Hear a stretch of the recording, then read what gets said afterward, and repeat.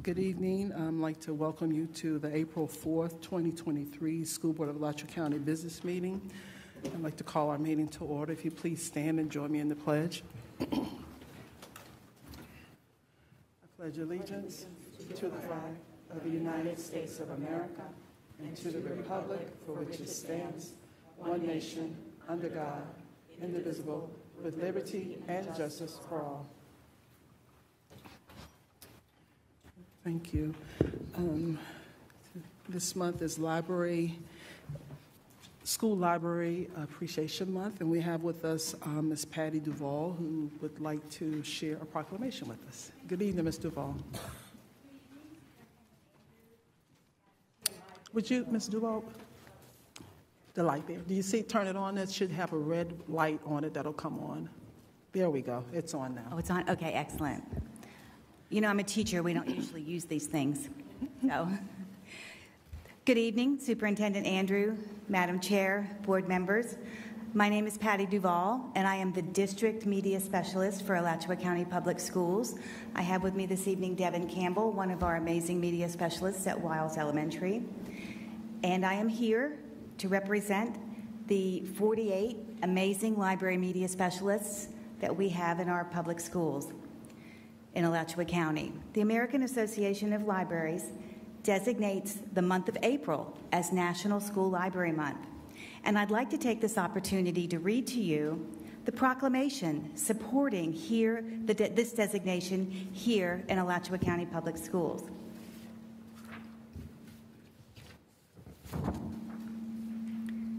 Whereas school library programs promote literacy and the enjoyment of reading and are an important asset in the education of Alachua County's youth. And whereas school library programs significantly contribute to the student achievement by providing instructional support resources and services. And whereas school libraries provide access to information in a variety of formats within the school as well as digital resources outside of the school. And whereas learning to become effective users of information and ideas is essential in Alachua County's school library programs. Whereas school librarians are instructors and instructional partners and consultants in the teaching and learning process. Now, therefore, we proclaim that the School Board of Alachua County extends greetings and best wishes to all observing April 2023 as School Library Month. Thank you.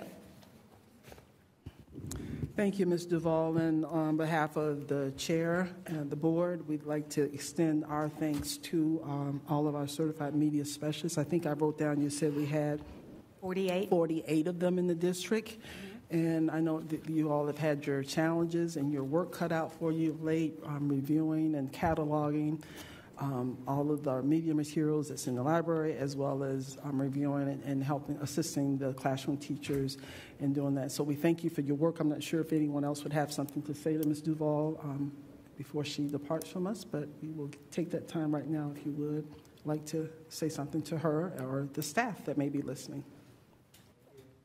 Thank you. Thank you all very much for your support. Thank you very much. Thank you. Thank you for joining us tonight.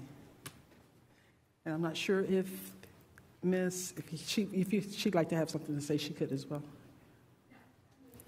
Okay. All right. Thank you. All right.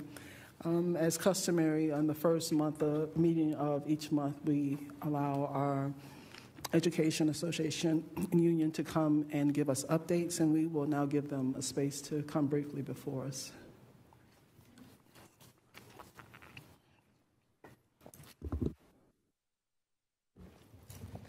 Chair Certain, board members, district staff, and Superintendent Andrew. Dr. Tessman, the Vice President Instructional of ACEA and the Service Unit Director, thank you again for having us speak. We appreciate the opportunity to speak for our 2,300 members every month. I have two main things to talk about.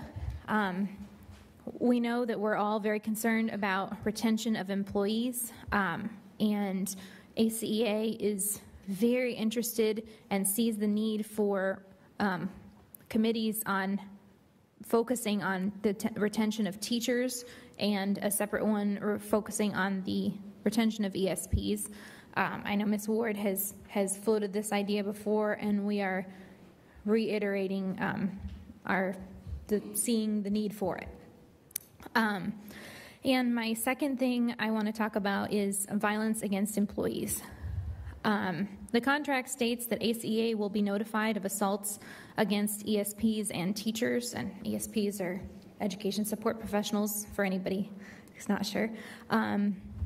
We are still not receiving all of the notifications that we should be. We know this because when we call to check up on employees, they tell us that this is not the first time they've been assaulted this year. That's the tip of the iceberg. Speaking to the victims that we do, they often are kind of like, well, that's just the way it is. And we can't have that. Students, and this is not every student, we have amazing students, and we have students who truly need help, but we cannot allow them to continue to hit, punch, kick, and bite our employees. They are cursing at them and spitting at them and doing all of those things to other students as well. Allowing this behavior to occur in our schools shows children it is okay to assault others, and it traumatizes the students and employees and leaves the assailant without the help they need to curb their behavior before they are out of school even more than they are and subject to law enforcement. It's our job to help them. We don't want them to deal with law enforcement later on. Our students and employees should not work in a repetitively traumatic environment. I'm legitimately concerned for the safety of our employees. I hope we don't have anybody yet that has sustained a permanent disability because of this violence, but I feel like we have some people in some situations where that could be a thing, and we just can't have that. We have to find a way to stop all violence against students and employees, no matter what the reason may be. Nothing excuses violence. Thank you. And I'm Carmen Ward. I'm the president of Alachua County Education Association. And thank you, board chair, for giving us this time. And I just want to thank you, board members, for listening, and Superintendent Andrew and staff.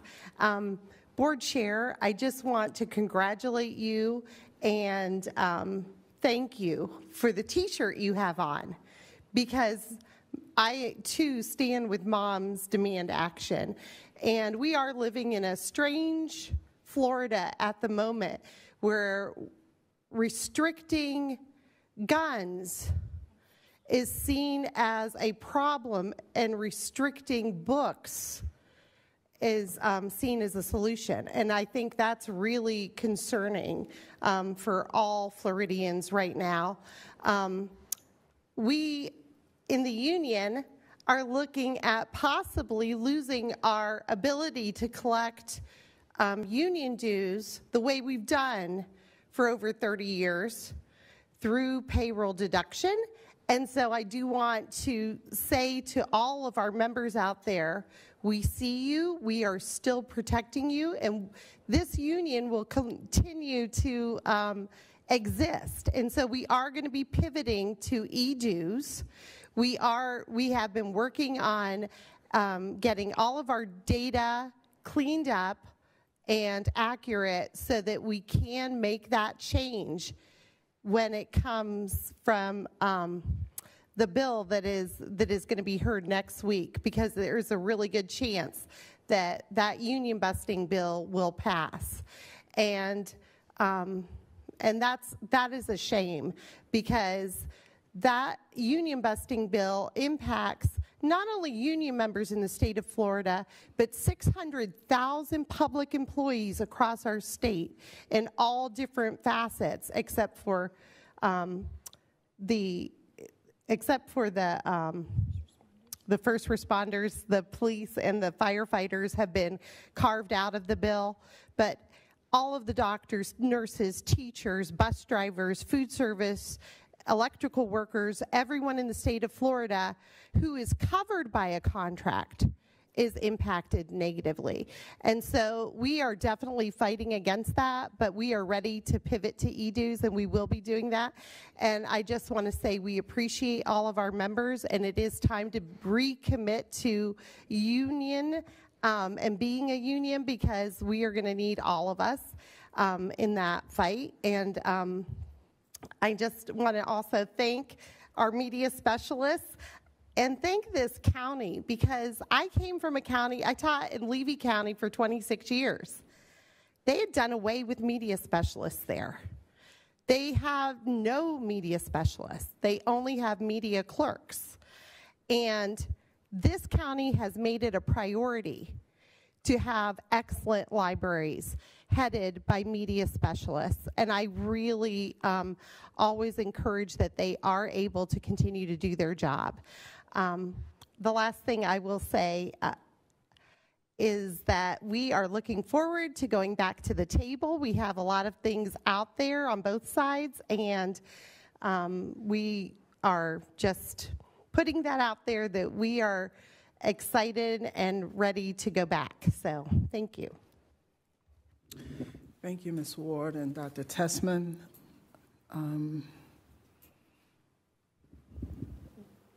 Superintendent Andrew via Mr. Shelnut. This is the second time I've heard this thrown out, that we have not, are not in compliance with notification of the union of instances of violence. So I think I followed up on that again, so we'll circle back to you after the meeting, via email for that, to ensure that we are in compliance with that, because that is something that we do want to make sure that we are doing. And as far as violence against instructional staff or our support staff, it should not be tolerated. I agree, it's serious. It is one of the challenges, not violence, but student misbehavior or poor behavior is a challenge that we've been hearing about all school year, even before this school year. And I think Dr. Edwards and her team of behavior professionals, in whatever capacity that they are, I'm hoping will be looking at the ABC report for that to see of those instances and where that is indeed happening. And that is, I think, one use of that report, so that we can, at a high level of that, be trying to monitor that in addition to what is being done at the school level. It's not something that would be done here at the board level. So thank you with that. Can I now get a motion to adopt our agenda? So move. Thank you. Is there a second? Second. So, motion made by Dr. McNeely, second by Dr. Rockwell. Is there any discussion, any modifications to our agenda? Okay. Seeing none, all in favor? Aye. Those that oppose? Okay, motion passed 5-0. Thank you. Thank you. All right. We had the minutes from March 21st meeting. Is there a motion to approve those? Second? Second. Any discussion or corrections? Any discussion? All in favor? Aye. Opposed? Motion passes 5-0. Okay. The workshop minutes are not available for approval. Okay. At the time now for board member and superintendent announcements.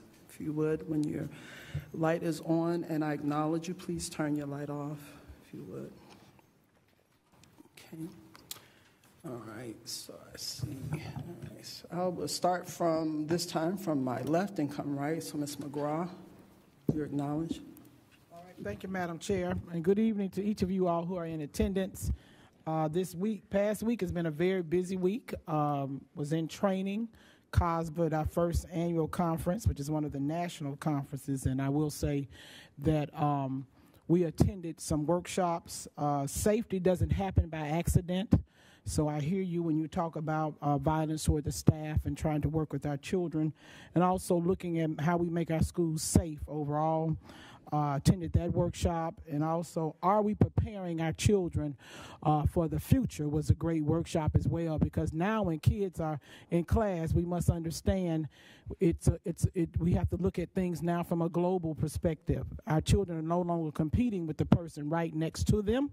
They are competing with somebody who may be out of the country way across. So we have got to look at how we're doing. So there was some great workshops that we were able to attend, and I really enjoyed that. And also, the week before, I was able to attend Alachua Elementary, looking at it's one of our state improvement schools, and so we will continue to work as a board to see how we can make sure we're meeting student outcomes for the better. Thank you, Madam Chair. Thank you, Ms. McGraw. Dr. Rockwell, you're recognized. Thank you. Last week, I visited Terwilliger Elementary, and I want to thank their staff, administration, and faculty for having me and welcoming me. I saw some incredible teaching happening, and I want to point out that the district has assigned them a full-time instructional coach, and I saw 2 long-term subs and a first-year teacher leading very high-quality instruction, using manipulatives and excellent strategies, and I know that they are only able to do that because they have that support. And I was really impressed with what I'm seeing from people who've come in without education training. So that was really encouraging to see the students engaged, learning fractions, working together, using manipulatives. It was fantastic. I also want to mention, I also went to the COSBA National Conference, and we all attended different sessions so that we could share what we learned. And 2 of the sessions that I attended that stood out, one was on strategic planning, which is a process that we're starting as a district, and I got to hear how 4 districts in another state handled that process and what it looked like. And I also attended a session on education equity and talking about the importance of believing in every single student and meeting them where they are and making sure that each child has what they individually need to be successful. And that's something that we strive to do as a district and that we are constantly working hard to improve. So that was an excellent session. And I appreciate our district making sure that we're able to attend these important professional development opportunities.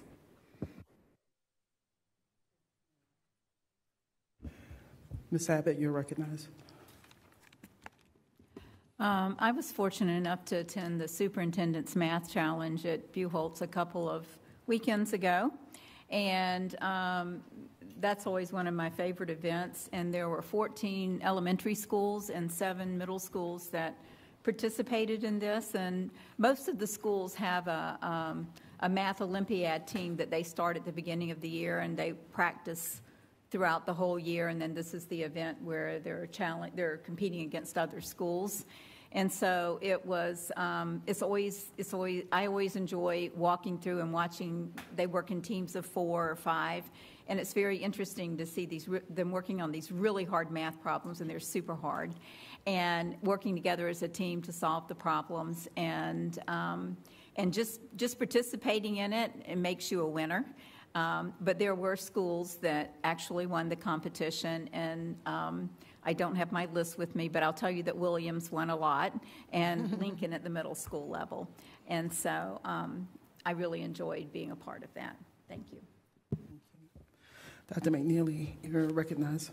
Thank you, Madam Chair. I attended the national conference as well, and what I enjoyed most about it, I have some sessions that I'm going to say something about, but seeing almost 2,500 to 3,000 people from all over this nation.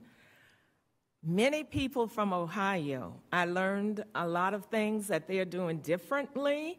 Many of their districts have no more than 1,000 or 1,500 children, so that meant our district is pretty large. Minnesota, Pennsylvania, Georgia.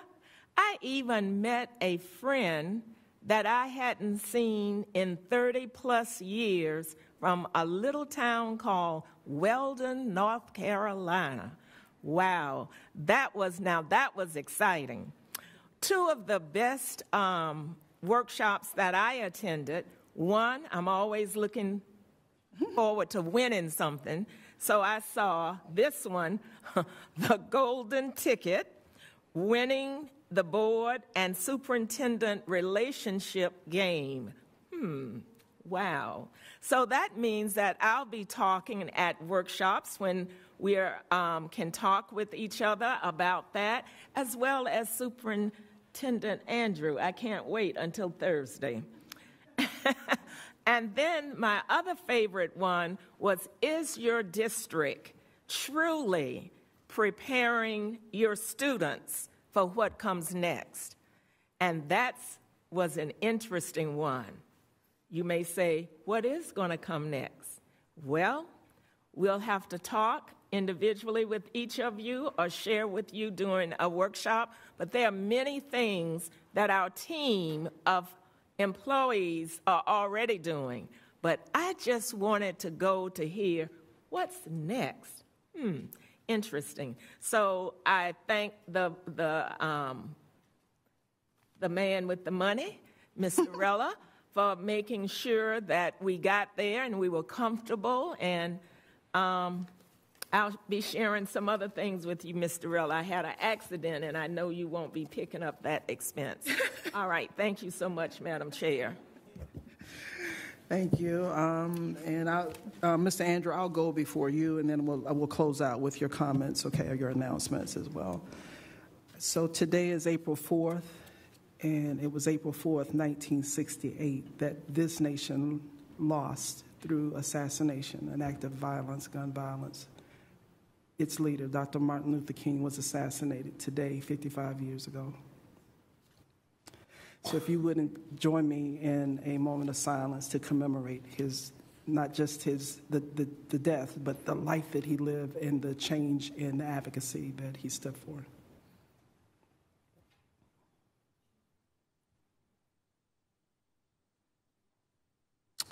Thank you.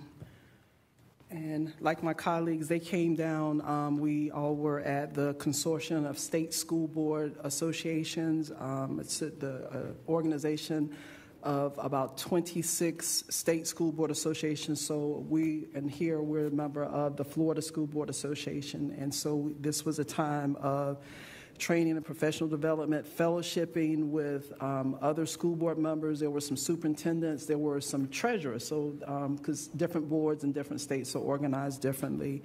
And my colleagues have shared what the tracks that they took. I kind of took a governance track. I attended sessions that were primarily around governance. And one that I attended that wasn't on that track was conducting a superintendent search, since that's something that we would have to do. But it was an uplifting time, busy. From the time we got there, it seems like, till the evening time, all the evenings and sessions ended about 5 o'clock, but you meet people during the day that you can't really have a conversation with, and so in the evenings we had dinner or whatever like that. So it's always a good time to be out and to listen and to hear what other districts are doing, what other members. And I will share one district I went to a session on governance and what they're doing with their ESSER funding and how they're impacting their student body. But one thing in particular I really liked is they had 4 mental health clinics in their district in each quadrant of the county. And they were running, like we have the Project Smile, I think it's called, the dental sealants program. So they run that out of there, as well as mental health appointments. But it actually started with a clinic, like kind of an immunization thing for them to get the students back, the young students in, to get them caught up on immunization and things of that nature so they can get them enrolled. But I was kind of, I'm waiting on to get a slide deck of that, and I'll share that with you, Dr. Elwes, you and your team. That may be something that we could look into doing, because we don't have time in the school day. and it's something that they deployed because the need is there, but they just couldn't do it during the school day. But they're using those funds to provide. They have providers at the schools when they have appointments for the children and families. So I thought it was an excellent idea. You know, they're using the existing school building and they're bringing the services to the employees and the students and their families, as well as employee assistance thing they're doing. So it was a good week last week. And I just want to tell my colleagues here, next week I'll be going to the Florida School Board Insurance Trust meeting, FSBIT as we call it, and we got a letter, and I shared that with Mr. Andrew and Mr. Rella, because I wasn't sure if they sent it to me as the trustee first before they sent it to him. But they kind of told us about what we can expect to our insurance premium to be about 50% higher for property insurance. So like our citizens are dealing with that with their regular homeowners insurance. The district is dealing with it on a level that's a lot that's bigger and greater, more significant. So that's an additional financial expense, unplanned financial expense that's likely not going to be funded, through this current FEFP cycle, I'm sure. So we're looking at probably just over $1 million increase in our property liability insurance for the district, if not more. So I will have more to report to you all. They've warned us next week to be prepared to get our little premium statement so that everybody will be shocked and will be down when we're there next week for the training and the other workshops and things that they'll have. So with that, Mr. Andrew, I'll let you close us out with your announcements. Thank you, Madam Chair. Good evening to everyone. I, too, want to thank our media specialists for their ongoing service to our students and staff throughout our schools here in the school district.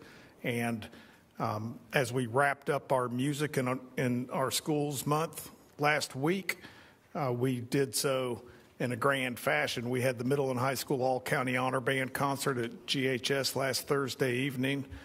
I want to congratulate our middle and high school students for their incredible performances and just take a moment to recognize all of our incredible band directors and music teachers in our elementary schools and our secondary schools. They're certainly dedicated to music in our schools and within our community, and it was on display the other night at Gainesville High School because it starts in elementary school, builds up through middle and on into high school, and it was just incredible the pieces that they played. Lastly, I'd just like to remind everyone we have a board workshop tomorrow, April 5th. We'll be focusing on policies and transportation. We also have, that's at 1 p.m. tomorrow, Wednesday, April 5th, and on Thursday, April 6th, we have a board workshop here. All of these workshops are going to be here in the boardroom. That'll be at 1 p.m., and that will focus on attendance zones. Thank you very much, Madam Chair.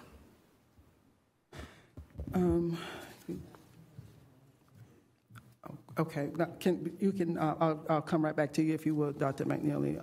Mr. Andrew, I noticed that on the agenda, and I didn't catch this during the review, that the ABC report is not there, and that is something that I had requested that we have at each of the meetings, because I think we should really be centering our work in making sure that we're keeping students at the forefront of that with their achievement and the attendance and the behavior and things of that nature. So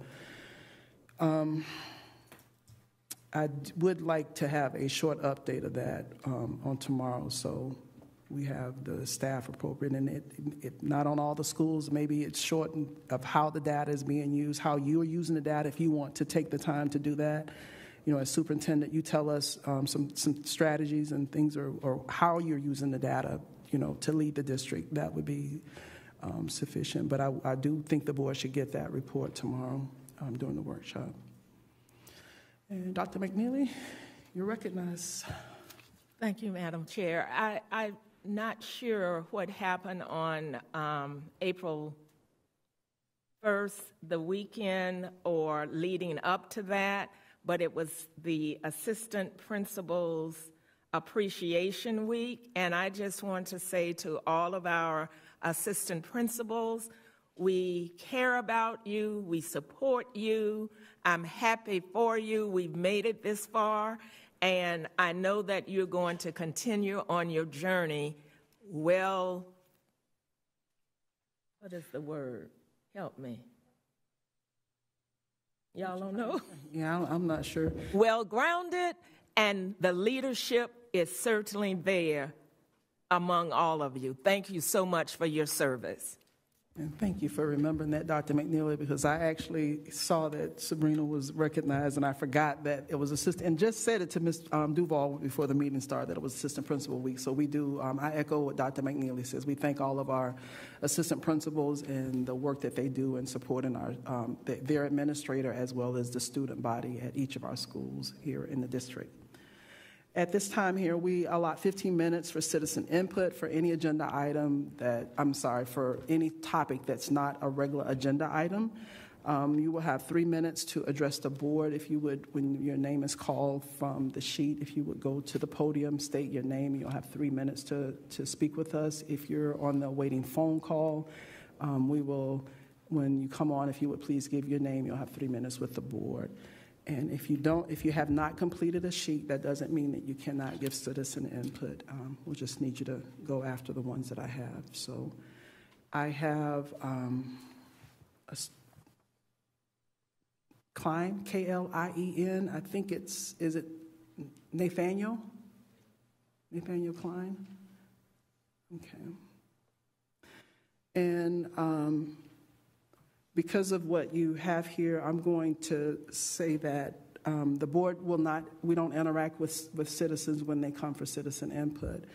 And because this topic relates to students and there are privacy rules, I just want you to be aware that, okay, that we won't respond anyway, but we definitely will not because of student privacy rules. Okay, thank you.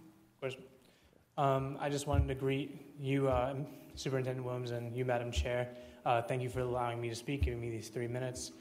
I'm a student in the district. I was suspended from Eastside High School in the middle of January 17th, and I've been out of school since then and recommended for expulsion. I do hold a deep regret and remorse for the neglect that led to these events.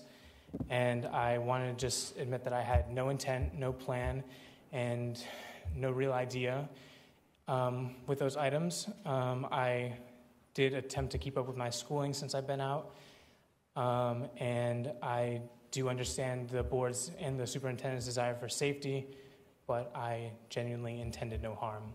And I understand that you guys will not be interacting with me, but that is all the time that I wish to take up. Thank you very much. Thank you.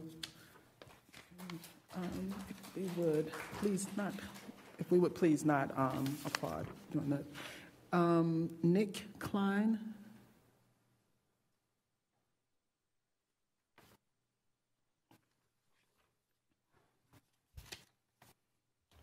All right, thank you, Madam Chair, school board members, Superintendent Andrew. My son is Nathaniel Klein. On January 17th, he was, during a search of his vehicle, he was found with alcohol and a weapon in his possession. It was deemed as a weapon. It was an airsoft pellet gun, which I realize is a violation of the zero tolerance policy of this county. On February 2nd, Kathy Black recommended my son to the Aquin Center. We received this letter on February 28th. February 6th, we requested a hearing via email to the office. The day after we met with the principal, I called Superintendent Andrews' office, never got a reply back. Since then, we have waited and waited for a hearing date. My son has been out of school for 3 months. He has been unable to enroll in e-school until today. We were finally able to get him in. He is an IB student with a 3.5 GPA. He's been accepted to Iowa State, Michigan State, among other schools, University of Colorado Boulder. He's interested in engineering. He is involved in the community. He has been volunteering for veterans organizations since I served on the Veterans Services or the Veterans Board, which has been approximately 6 years. He has helped with veteran stand-downs. He has helped with homeless people. He has helped with mental health services. He works a full-time job. He drives from High Springs to Eastside every day to go to school, or at least he did until January 17th. And he has still not been given any due process other than the recommendation for expulsion. There's been no hearing. you finally had an attorney or hired an attorney, and they scheduled for March 30th, which is now coming past. He had a medical emergency. We have not been notified in timely manners of things. We have not been given any due process or any communication from the board and the superintendent or the attorney until we hired an attorney ourselves. And then you've communicated with our attorney. A staff attorney has been hired, and now we are looking at a hearing on the 8th or the 7th of April. I would just like to say that I have 2 other children besides my son in school districts, and I very much care about their safety. But I also believe in second chances, and I believe my son, who has never had any other disciplinary record, should have fair due process and a fair hearing, which has been denied him for 3 months. Thank you for taking my comments, and I wish you guys the best. I really do support what you guys do for our schools, and I really think Alachua County is one of the best school districts in this area. That is why we moved here. Thank you. Thank you, Mr. Klein. Natasha Klein.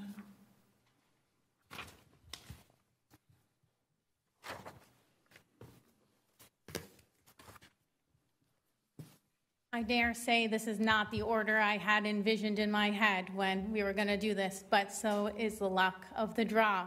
So my name's Natasha, and I am a social worker here in the community. I very much support the idea of keeping our children safe, and lack of access to guns in schools is very high on my priorities list.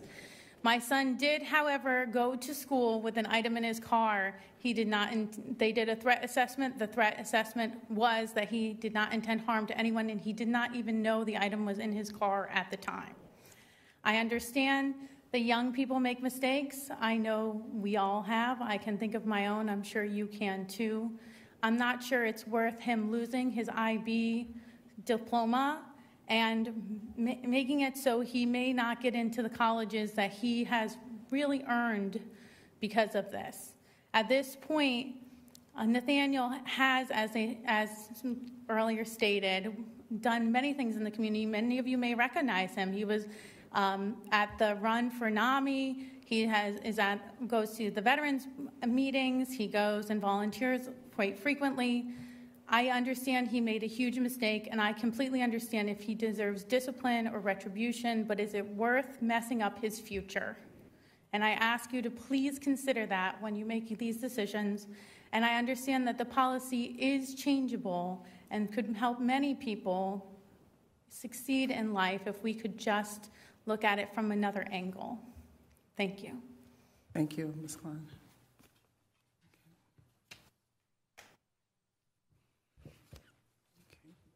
Those are all of the forms that I have for just general citizen input, but I'm going to make the call now. If it's just general citizen input for an item that's not an agenda item, we now have a space to do that. Oh, phone calls.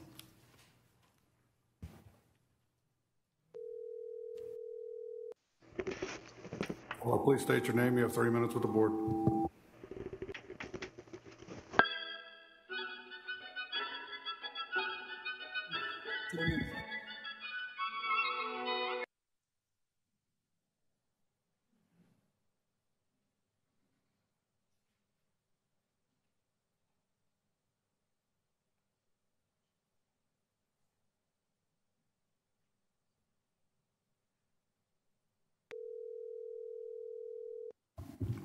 Caller, please state your name. You have 3 minutes with the board. Good evening, Chair, certain board members, and Superintendent Andrew. My name is Sylvia Ramirez. I am speaking regarding Policy 5772, similar to what the clients were speaking of. It's a policy that's a zero policy around weapons, and this policy is really out of sync with the school's mission. Your mission is to allow every student to reach their potential.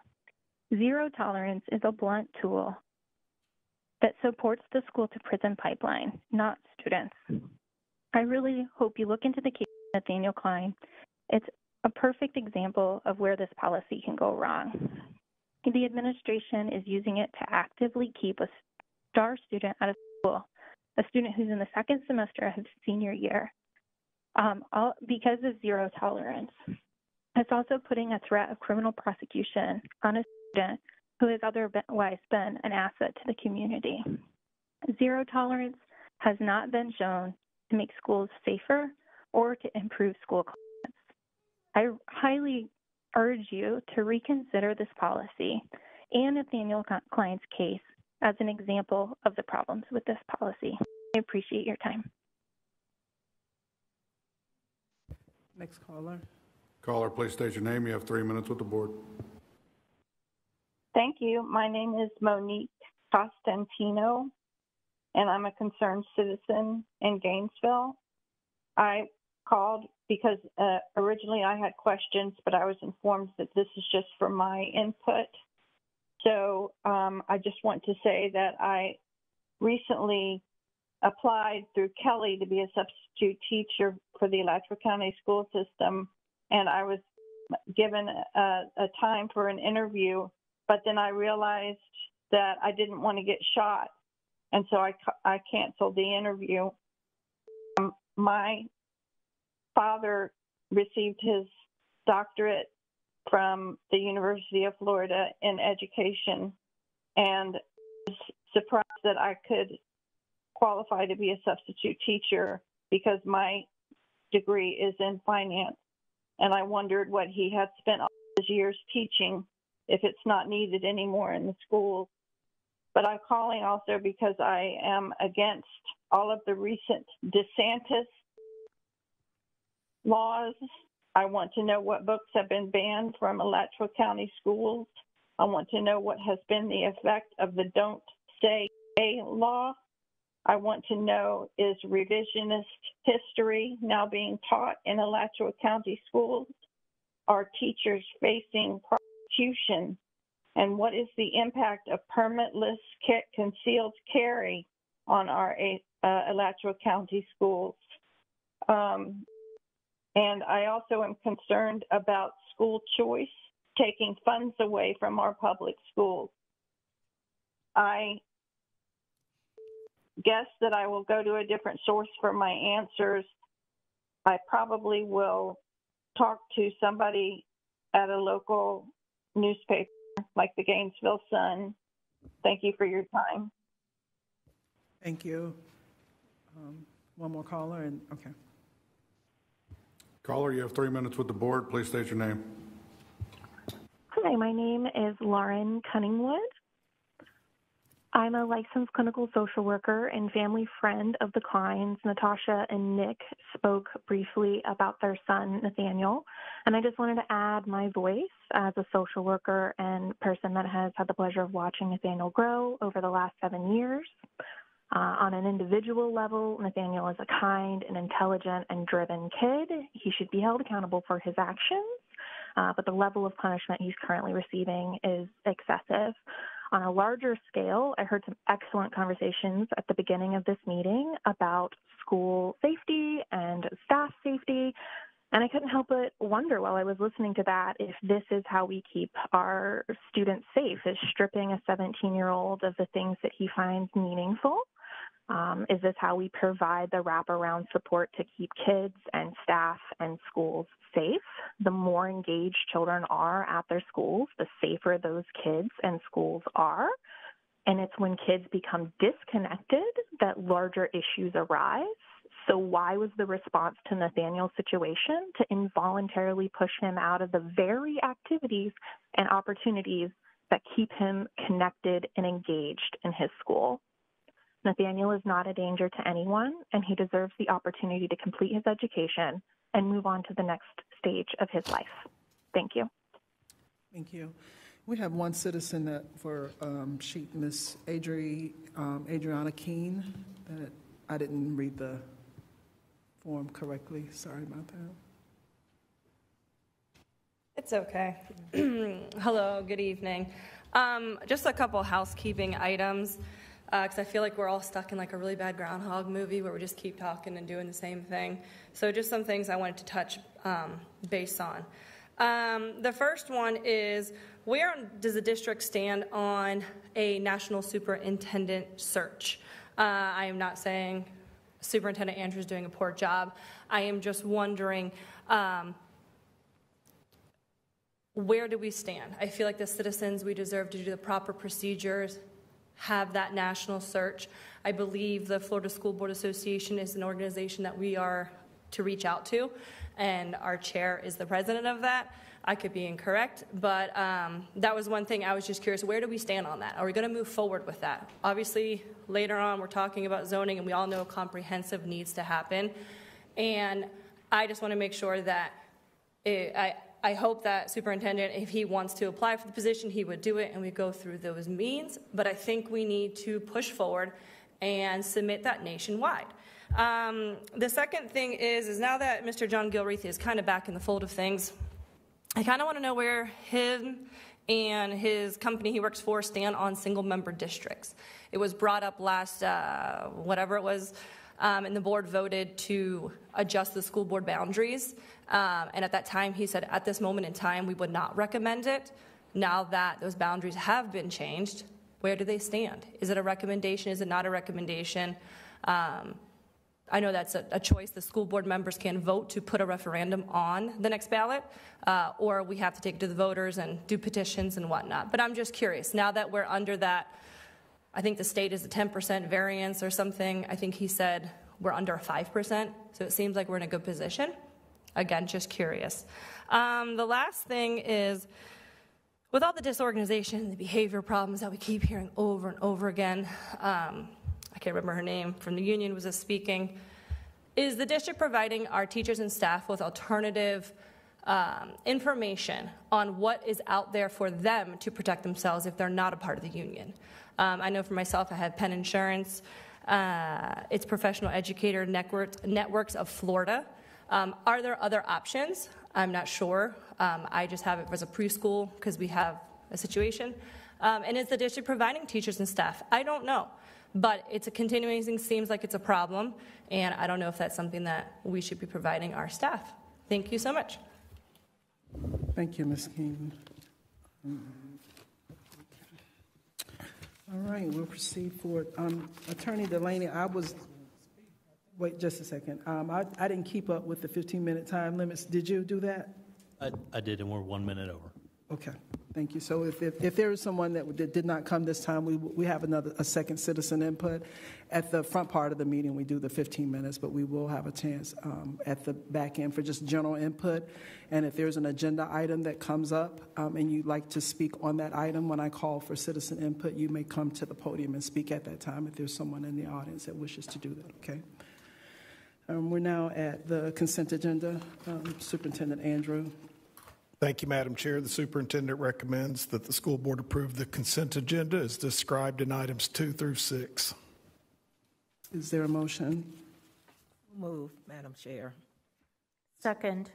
Motion by Dr. McNeely, second by Dr. Rockwell. Is there any discussion amongst the bill members?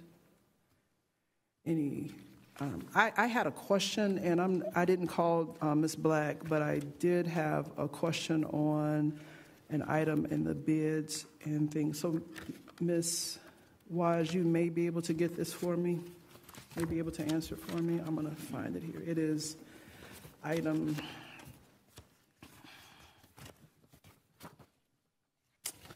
It's on the bids and purchases, I'm sorry. And I should have put a Post-it note on it, and I didn't do that.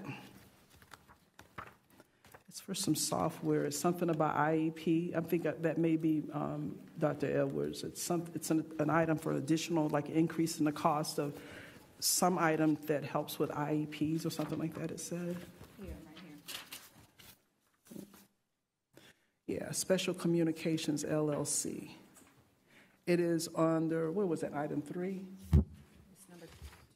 Yes, Chairman, certain I might be able to answer some questions about that. So we have several positions in the ESE department that are difficult to fill, and we do contracts for services with Special Communications to fulfill the services in the IEP. And obviously, over the last few years, we've seen that the amount of purchased services increase, the staffing levels decrease, because the needs of the students hasn't changed. So my understanding is this is for Special Communications for interpreter services. Language service, interpretation. Okay. Okay.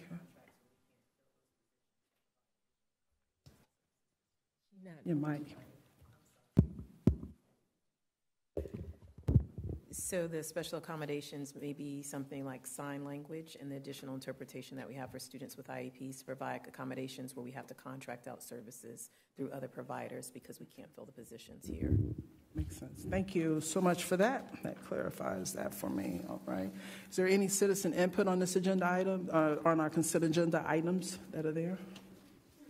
Okay. All right. All in favor? Aye. Any opposed? Okay. Okay. Item passes 5-0. Ms. Nguyen is already at the mic, at the podium. Good evening, Superintendent Andrew, Chair Certain, and board members. This is for change order number 3, which is the final change order for project SBAC B2102, the Eastside High School Band and Choral renovations. This change order adds $32,350.61 to the contract, revising the contract total to $407,180.64, and represents an increase in cost for additional unforeseen electrical work, new ductwork, rain leader framing, additional framing and drywall, corridor above the ceiling code upgrades, and soffit structural changes. These are things that EH&S required. This is the final change order for this project. The superintendent recommends that the school board approve additive change order number 3 in the amount of $32,350.61, revising the contract total to $407,180.64. This change order adds 4 consecutive calendar days to the contract time. The new substantial completion date is August 9th of 2022. Thank you. Is there a motion? Second? Second. Okay, thank you. So the motion has been made by Ms. McGraw to approve this change order for the EHS band and choral room, and seconded by Dr. Rockwell. Are there any questions? I just had one. Yes, ma'am. And that was when Ms. Nguyen said 2022. So that goes back to She meant probably August of 2023, correct, Ms. Nguyen? Yes. It's going to be completed this coming August. They're working on it now. No. It was last year before school started. Last year before school started. Okay, this school year. Okay. Yes, this school year. Okay. So that's a long time to get this last change order. That is a long time to get this change order. So that was something that we had gone back and forth. There were disagreements on the amount between us and the architect and the contractor. So we kind of battled that out a little bit, and then there were some long times in between getting the revised paperwork back to us. Woo, okay. Nice. But the good news is this is paperwork, and the students were moved back into their room frantically right before school started, and so they love their space, and they've been there since the beginning of the year. Okay, and we're paying this last little straggly bill here, huh? Yeah. Okay, thank you for bringing that. And that's something we can't do until we have approval of this. We can't pay the contractor this amount until the board approves this amount. Okay, so this work has been completed, and you all have come to this last amount on this change order. Okay. Any other questions? All in favor? Aye. Any opposed? Okay, none. Motion passes 5-0. Thank you, Ms. Nguyen. Thank you. Okay, we now are at our summer packet. Ms. Wise? Yes, thank you, Chair Certain. Board members, Superintendent Andrew, I have for you this evening our extended school year programs for this summer. The superintendent recommends approval of the ESY programs as presented. Is there a motion? So moved.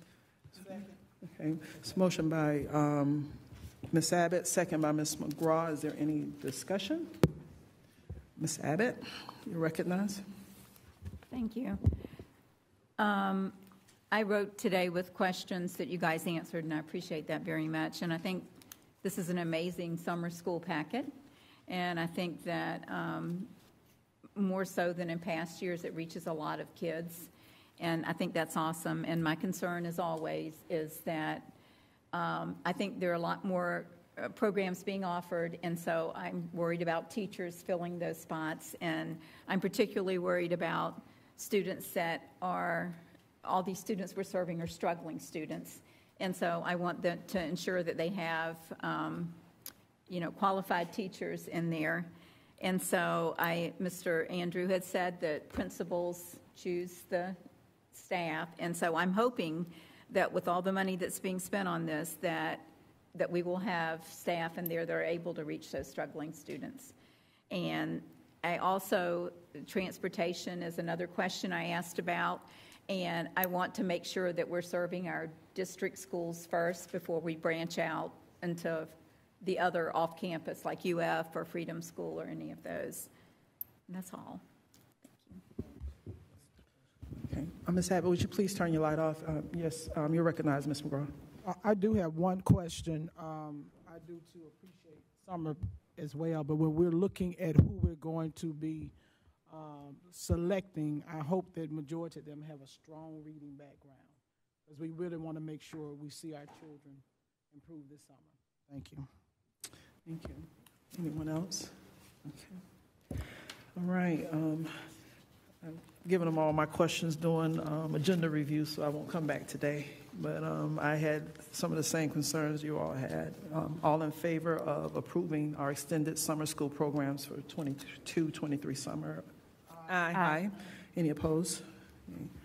And I want to back up. I'm sorry. I actually forgot to call for citizen input. Is there any citizen in the audience who? Okay. All right. Thank you. Thank you. So that motion passes 5-0. Okay. Thank you. All right, so thank you. We are moving into waiver season. Wait for it, on time. We are presenting at this time waivers for our schools for the 23-24 school year. I want to thank Mrs. Wakely and our friends at the ACEA for working through this process collaboratively with us that allows schools through their school improvement planning process in collaboration with their SACs to present waivers to the ACEA, and Mrs. Wakely shepherded that for us this year. The first waiver we have for your consideration is for the Aquin Jones Center School, and they're requesting a waiver from the traditional 6-period day to have a 7-period day where teachers teach 5 of 7 classes and have 2 periods to plan so that they have extra time for team collaboration to meet the unique needs of their students. So the superintendent recommends the board approve the waiver request for Aquin Jones as presented. So moved. Is there a second? Second. So moved by Ms. McGraw, second by Dr. Rockwell. So any discussion? Before? Okay. So I don't have a problem with this, but I am going to put this out here because I've been calling for 7 periods for a mighty long time for secondary. Yes, ma'am. And I would like for us to entertain that, to really seriously pursue having 7 periods for middle and high school at all of our schools so that the students can have an additional block of time to, if they need the remediation and reading and math, but they could also have an elective that they can pursue something of interest to them.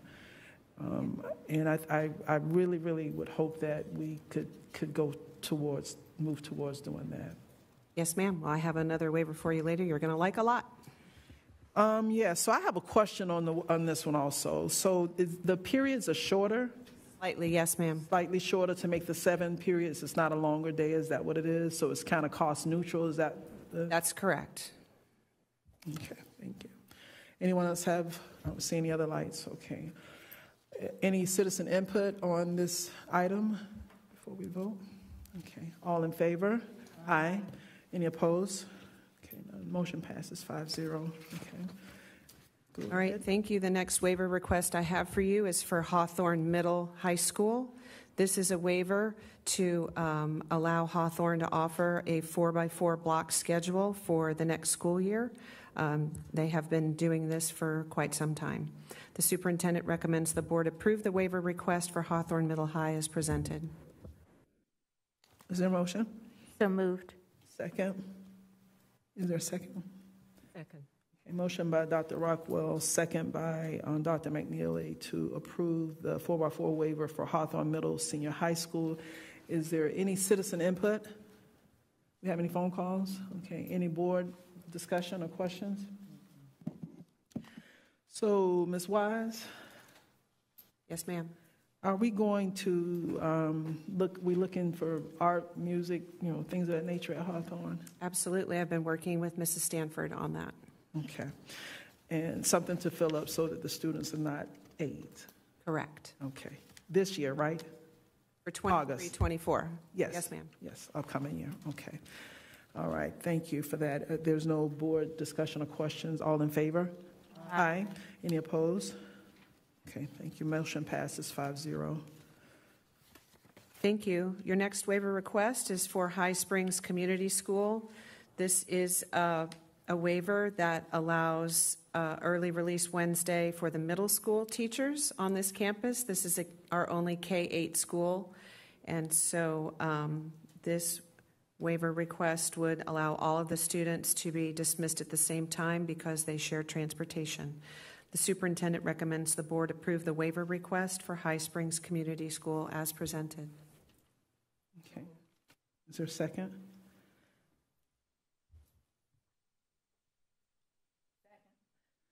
So moved by Ms. McGraw, second by Ms. Abbott.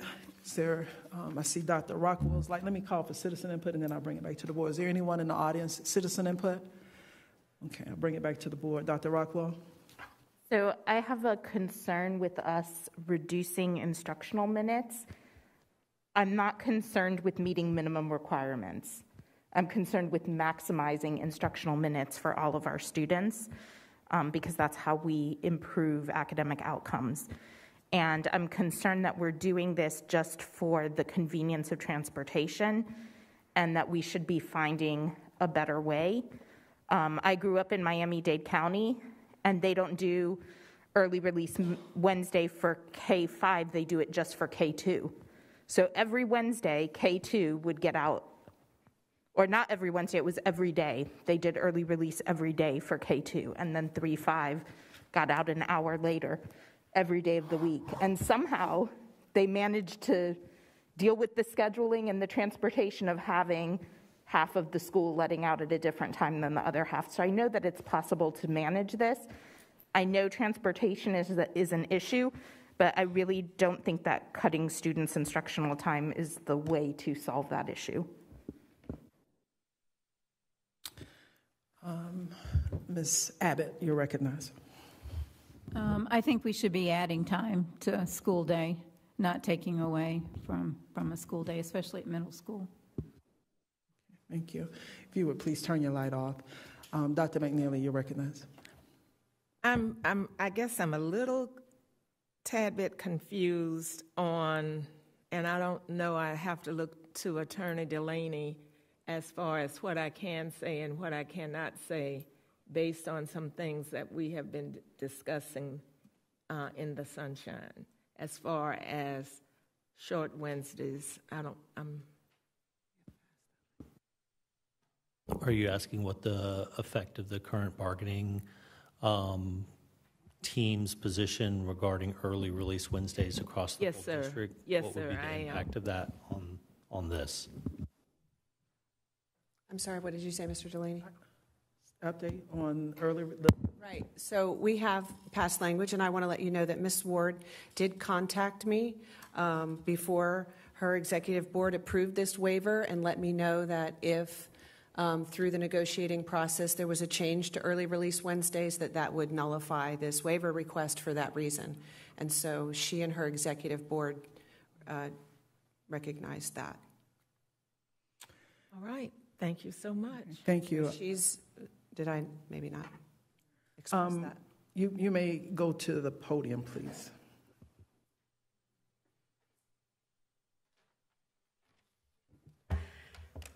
Just wanted to address this. Again, I'm Carmen Ward from ACEA. We did give an official written notice that we will nullify if there is a change to early release Wednesdays. I just wanted to clarify, I didn't just call. It's officially on the waiver approval. Thanks. So, thank you, Ms. Ward. Dr. McNeil, would you please turn your light off? Dr. Rockwell actually expressed my sentiments about the maximizing instructional time.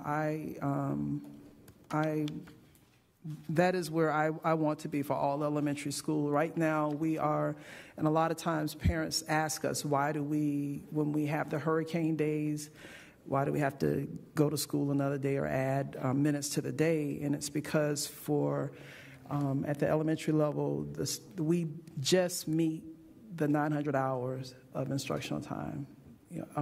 Just barely meet it, so we don't have any room for that. And so we really, really, really need, for the betterment of our students, to improve our student outcomes. I think the additional time on Wednesday, instructional time, would benefit them.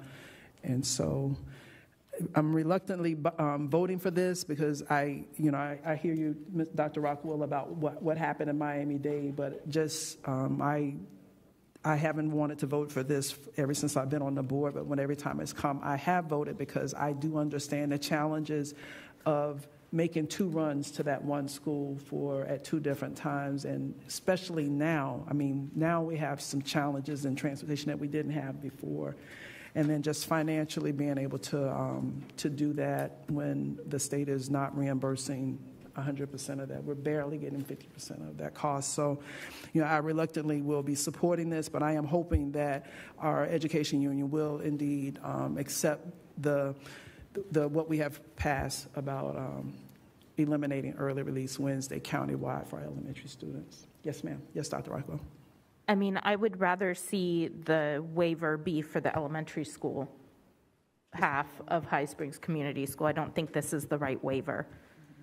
We're taking minutes away from middle schoolers to make busing work when we could add them to elementary. That's. Yeah.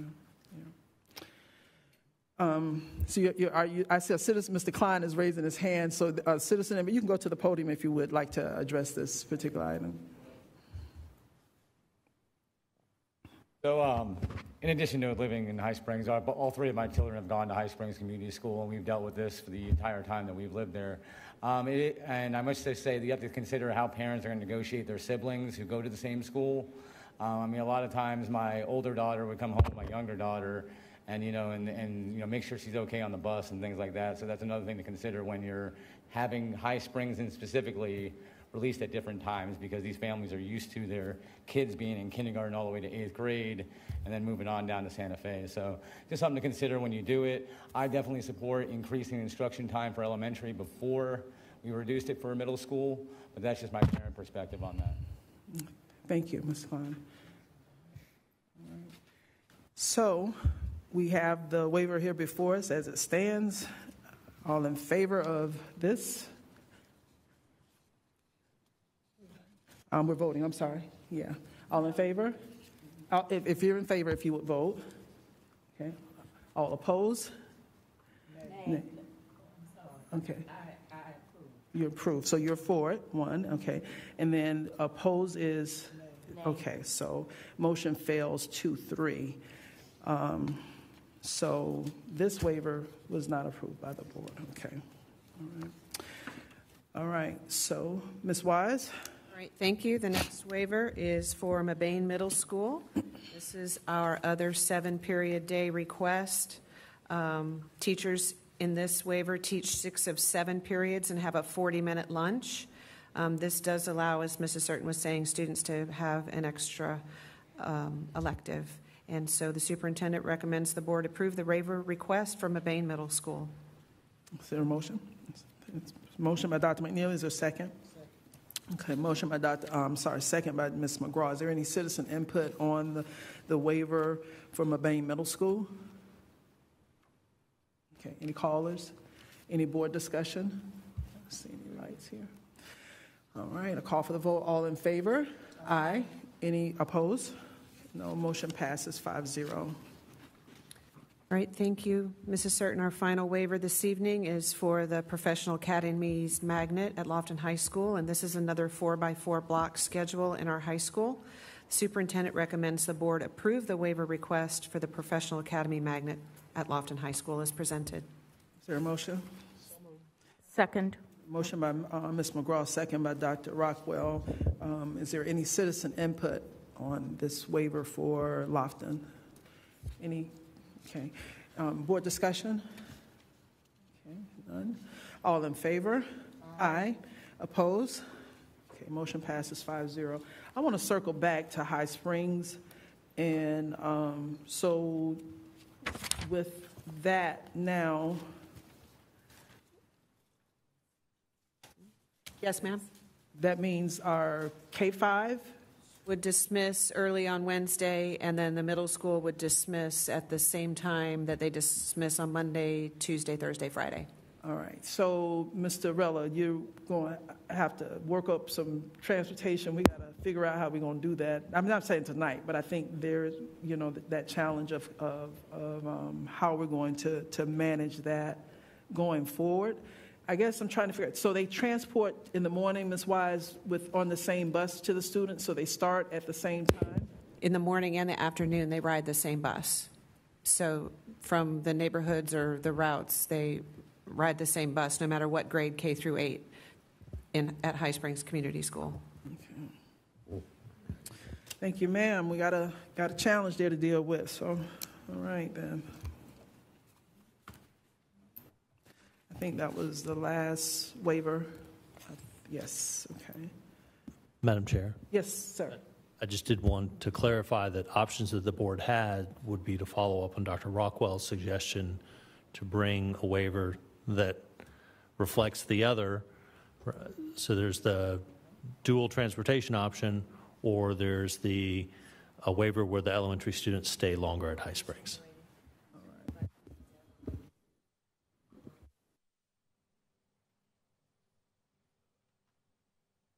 And we're going to have to look into that in terms of deadlines and bringing that back to the board. All right, sounds good, Ms. All righty, thank you. All right, I'm not sure Mr. Andrews' name on that. All right, Sandra. Thank you, Madam Chair. Action item number 8, elementary rezoning. The superintendent recommends that the school board revisit the elementary school rezoning directions set forth during the school board meeting on February 7th, 2023, and forego elementary school rezoning and commence with district-wide comprehensive K-12 rezoning to be completed and implemented for the 2024-2025 school year. Second. Motion by Ms. McGraw, second by Dr. Rockwell. I'm going to receive citizen input before the board discuss. Okay, I have several of these forms here. And so we'll probably, all right. Carrie Lagasse, citizen input. And if you would queue up for me, Dorothy Thomas and Adriana Keene are the first 3 speakers on this item. Thank you so much. I have previously commented on this and emailed everyone, so I will try to be brief in my comments tonight. I have listened to the board meetings. I have listened to the workshops. I have listened to the District Advisory Council. I have listened to the superintendent. I have participated in and listened to the community input session. And what I have heard is overwhelming opposition to this spot rezoning plan as it is currently proposed. This opposition does not appear to me to be a vocal minority, but rather it appears that it is a demonstrable majority of community members, both parents and teachers alike, who have pointed out issues with the timing, issues with the schools that were selected, issues with moving people twice in the same year, and issues with continued disruption in a time of unprecedented disruption for our students who have the most developmental needs at this point in time. What I have not heard are people supporting spot rezoning as this plan is currently written, nor have I heard a counter argument or an explanation justifying why this has to occur now and in this manner. This plan is flawed and is pulling resources from focusing on real problems, behavior. My goodness, what I heard from our union representatives is alarming. Teacher retention, achievement gaps, as well as transportation, as we just addressed. I sincerely hope that tonight we can end the spot rezoning discussions and that we can start to focus on the true needs of this district. Thank you. Thank you. Hi, my name is Dorothy Thomas. I am here on behalf of the SWAG board. I also have kids in the district that have gone to Charles and Oakview and GHS. The reason that I came today is I've spoken with several of you individually. First of all, the SWAG neighborhood is not a single neighborhood. It's 7 separate neighborhoods. Some of our kids go to Charles, some of our kids go to Hidden Oak, and some of our kids go to Terwilliger. The Terwilliger kids, several years ago were removed from the old Terwilliger to the new Terwilliger. And you guys, when I've spoken with you, you've asked me for input as to what the SWAG families think about this. Before I say anything, I want to say I obviously can't represent 5,000 different families. But what I can tell you is that yesterday our board members walked through the neighborhoods and found parents of children who have kids at Terwilliger, because I think the Terwilliger kids will be most impacted by this. And we asked them several questions, and I emailed this input to the board, but I'll say it here as well. We talked to 15 different families. Again, I know 15 doesn't represent everybody. The first question we asked them was transportation a challenge at the new location of Terwilliger. That was split almost evenly, half and half. Some said it was, some said it wasn't. The second question that we asked them, even in light of transportation challenges, do you feel like you would like your child to stay or move this upcoming school year? And the answer was overwhelmingly that they would like to stay. Then we asked them if they would like to be moved as part of a comprehensive zoning plan, and they also said overwhelmingly that they would like to stay. There were 3 people in both of those questions that said that they would like to be moved, but the vast majority said they would like to stay.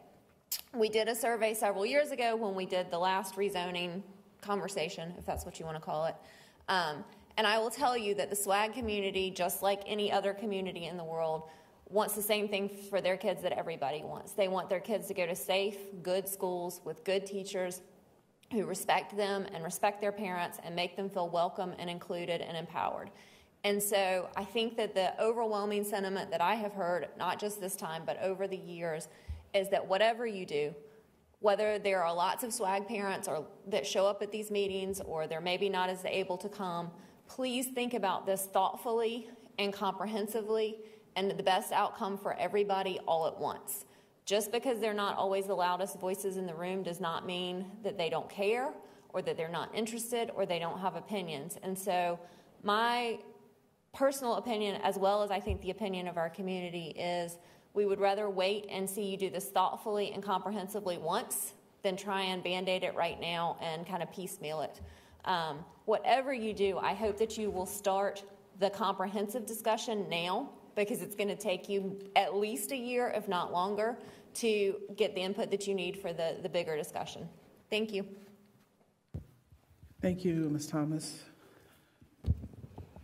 Adriana Keene, probably going to be my shortest 3 minutes ever. Mimicking everything that you've heard thus far. Last night, a petition went up online, just on Facebook, to a couple of sites, just to see if people agreed or disagreed. And within less than 24 hours, being posted at 9, 10 o'clock at night, we almost have 100 families or staff members or whoever they may be that think this is rushed and it needs to go to comprehensive. That's it. Have a good night. Thank you. All right. Ann Katurba.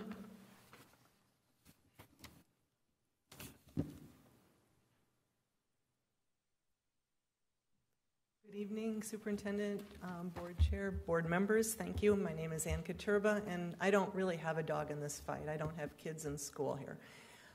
However, I do attend a lot of board meetings since 2016, and a lot of them.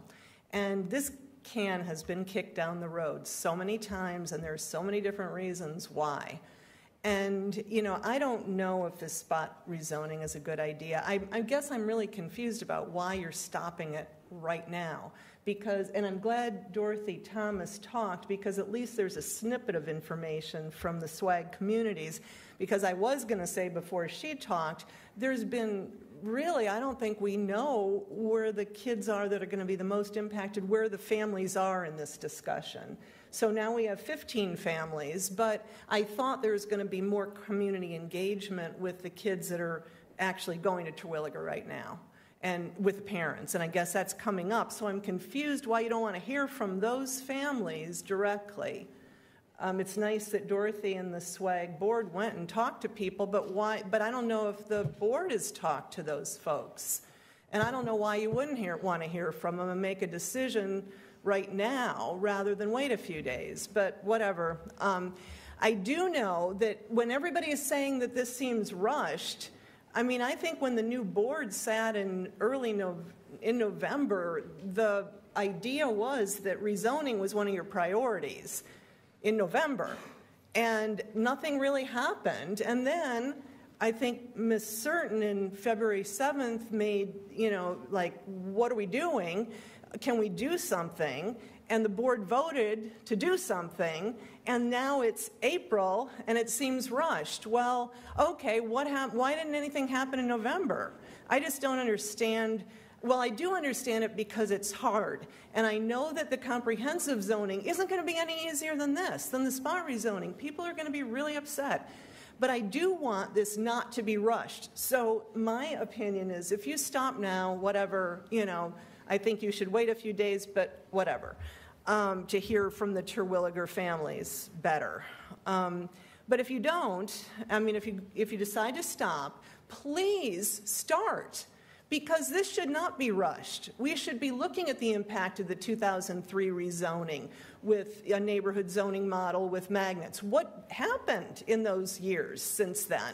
We should be involving a lot of community and listening very hard. There's a lot of hard decisions to be made, but I do know for years we have been kicking this under-enrollment and over-enrollment problem right down the road and been doing almost nothing. Thank you. Thank you. Do we have any phone calls? We got one. Okay, we'll take that one, and then Ms. Ward, you can go and be ready after this call, okay? Caller, please state your name. You have 3 minutes with the board. Hi, I'm Cherish Monahan. Thank you so much for taking the time. Listen, I love metaphors and analogies, so stick with me for a second, because I promise I'm going to circle back and I'll make sense of this. But I wanted to tell you guys a little personal story that relates with a metaphor. So I rented a house on the northwest side of town. I now just bought up my first house in Newberry, Florida. But when I was on the northwest side of town, when we moved in, we had water all over the floors that were coming up from the floor. We called a plumber. It turns out they had to bust open the wall. They said, oh my gosh, this has been done before. We could clearly see that because the tile didn't match. And we found the leak, but we also found duct tape. We found that the leak had just been patched up, duct taped, a quick fix. Somewhere along the way, someone thought that was the solution for whatever reason. It obviously failed. That's why we ended up in our situation that was very costly and timely. So my point in saying that, I'm sure you guys can already kind of grasp what I'm getting at, is that to me, I am in favor of a comprehensive rezoning rather than the spot rezoning, because I do feel like spot rezoning is like the duct tape I experienced. I feel like it would fix some things, but not in the long run. And we can write down the pros and cons of what I'm sure you guys can already think, of reasons why this won't work. A lot of people have already brought up such important reasons why this won't work. So I just urge you to, I don't think the right word is rushed. I don't think it's rushed because it's a long time coming, but I do think that it should be done correctly. And one more bit, I just want to say I really want to advocate for Newberry since that's where we are. I know a lot of kids have, issues with not enough space, but the spreadsheet that we looked at last time, it wasn't necessarily correct. It just wasn't very forthcoming because we're actually 141%. I really want everyone listening, online as well to understand that, because Newberry Elementary and Oakview on that spreadsheet that they showed are actually need to be combined so that everyone understands. We're actually at 141%. Our fifth graders are over at the middle school, which, as the mayor pointed out, it does present a lot of issues, but we're fast growing over here too, and there's a lot of fast growth in Alachua County in general. Thank you, ma'am. Ms. Monahan, thank you for calling. Thank you. Thank you so much. Ms. Ward. Harmon Ward, thank you, Board Chair. I have had only negative calls about spot rezoning, and I just needed to share that because of the conversation.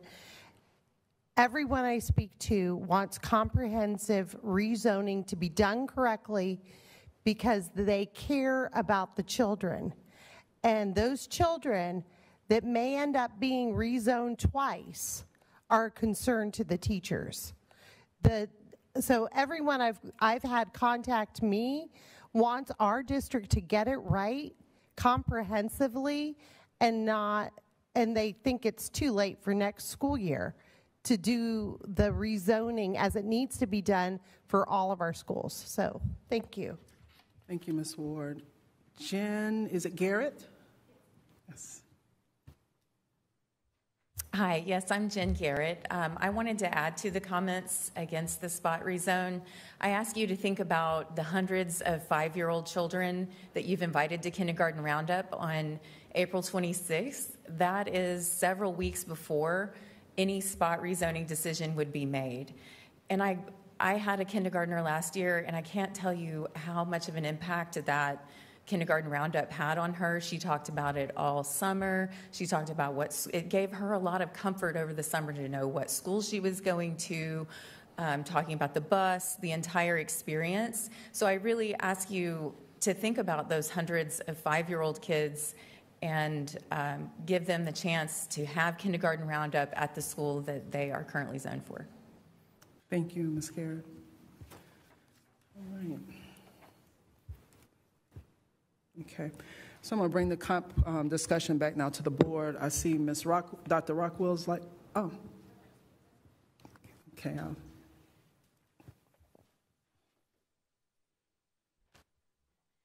My name is Holly Kane. I'm the mother of a first grader. I have 2 other littles at home, and I'm expecting my 4th and final addition to my family tomorrow. So I was at the last community input session that was held at Twilliger. I heard every community member's input and advice, and it was clear that there was 0 favorable feelings in regards to spot rezoning, but interest, understanding, and support for the comprehensive rezoning. That makes me confused at why the board is still focused on spot rezoning.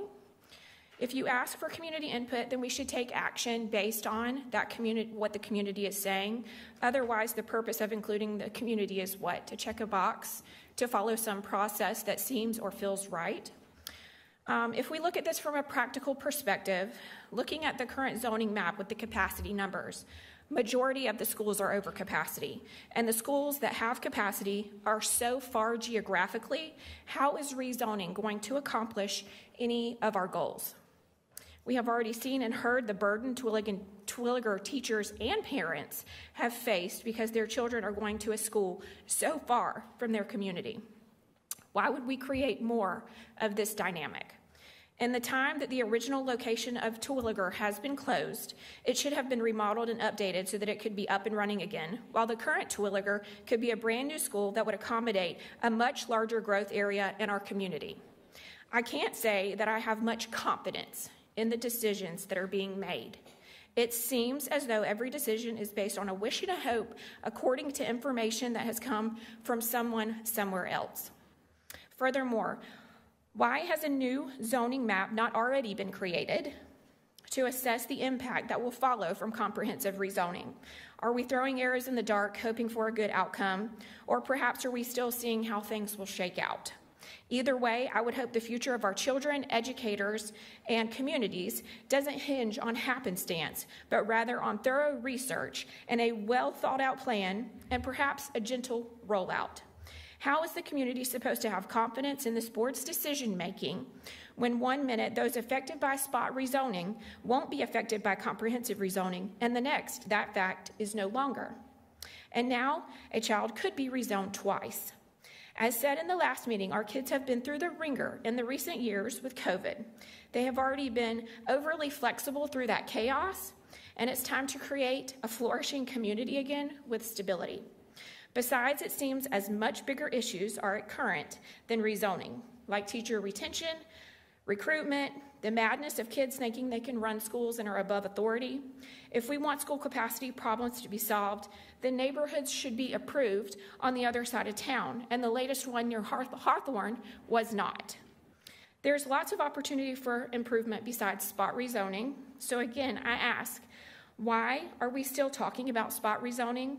Don't we want to be remembered as the board that brought about positive changes that were solid and long-lasting, and not the board that attempted to rezone the community after 20-plus years? Thank you, Ms. Kane, for your comment. Okay, I'll bring this back now to the board.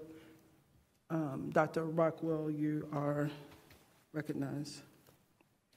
I just want to mention that when I was at Terwilliger, I spoke with administration, and they have also heard from some of the families that attend Terwilliger, and their concern is the timing that, they've already had to establish their after-school care and things like that, and that the schools that are being included in the proposed spot rezone are not ones that are tremendously more accessible by bus. So although I was initially in favor of spot rezoning Terwilliger because the Terwilliger faculty and administration was concerned about the accessibility of the school for their community, it doesn't sound like this plan is going to address that adequately. The other thing, and this is a question for probably Mrs. Wynn, so I'll give her a second to get up to the podium where there's a microphone. Because what I want to also be clear about is the initial plan that was presented to the board was that students who were spot rezoned would not be rezoned again. And so I just want to clarify, will students potentially who did not move, so will neighborhoods potentially be rezoned twice if spot rezoning goes forward? Yes. Okay. That is a potential because of the particular school zones that are being considered in the spot rezoning. It doesn't include Wiles, Archer, or Newberry in particular. Right. So I'm just going to say that I personally cannot. I'm a parent of a third grader who lost a third of her kindergarten year, and I cannot in good conscience support a plan that could move children the same age as my child who went through that twice. Mrs. Abbott, you're recognized. I think for a lot of reasons that we need to stop rezoning, spot rezoning tonight and start to work on comprehensive rezoning. I think everything that I've heard, with the exception of Ms. Thomas when she said she had several people who they were for the rezoning or they didn't really have an opinion. Everybody, it's been overwhelming, has said we would prefer to have comprehensive rezoning. This is taking staff time to create maps, and all this time that we're spending on this just to have 3 days or 2 weeks from now a vote and we decide not to do it. We've wasted all that time that we could be focusing on real problems that we have, like behavior or teachers in classrooms, or what's our plan for next year? What's going to be different next year that's going to make a difference in our schools. And these are really important things that have to be thought about and some resolution brought to them, because a new school year will be starting in 4 or 5 months. And so we need to spend our time working on these issues. And I think that Mr. Andrew has a timeline for the comprehensive rezoning that he's already worked out and he has shared with us. And that's where we need to be putting time and effort, not only board members, but all the staff that's involved with it also. Thank you. Dr. McNeely, you're recognized. Thank you, Madam Chair. Yes, and to the citizens who are listening from their homes, and from the citizens who are here tonight, and your proposed comprehensive rezoning. I respect every single one of you for the mere reason that you are parents, you are taxpayers, you are citizens, and all of you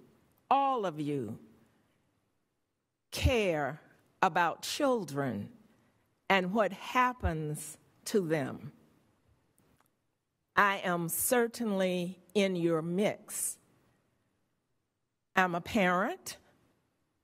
Unfortunately, I have no children who are in elementary or middle or high school.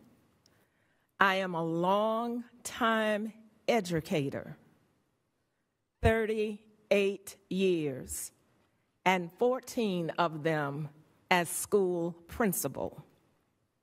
This is my 10th year on this board, and I've been through 7 or 8 superintendents. Just giving you a little background history of where I've been, what I've done, and how it has impacted everything that I think about or would like to do for students in Alachua County school system.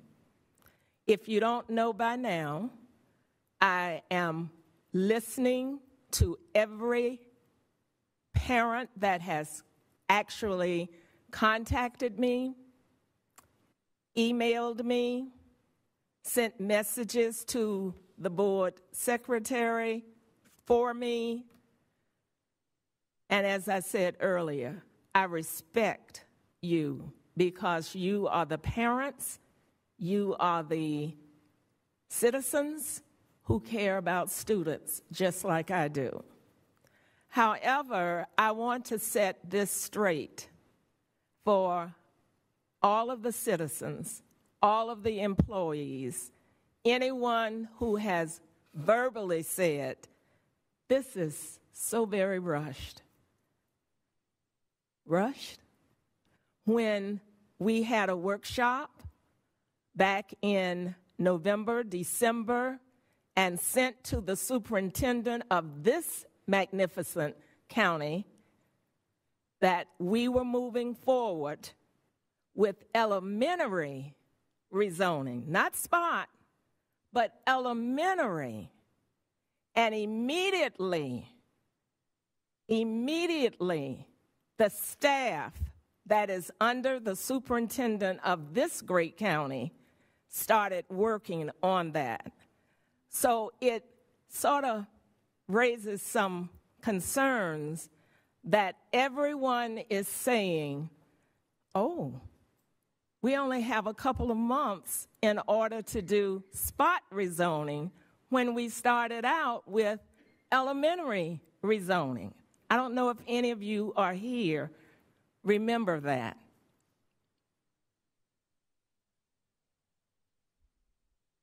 I pause because I'm so saddened to have served the years that I've served. And I've looked in so many faces, just like yours, different staffs, different superintendent. We've had rezoning, spot rezoning, some kind of rezoning, and I'm here to tell you that it has not been easy and it has not passed with everyone agreeing that this should be done. Many of the citizens tonight and the callers and the citizens who were at Terwilliger and the citizens who came to this board meeting prior to the first big community meeting are all saying it's too rushed. When I'm speaking right along with the superintendent and I'm speaking right along with the staff who was responsible for pulling all of this together, and that is why on Thursday of this week, we're supposed to be back looking at maps, all of the work that this staff has done in attendance and zoning department.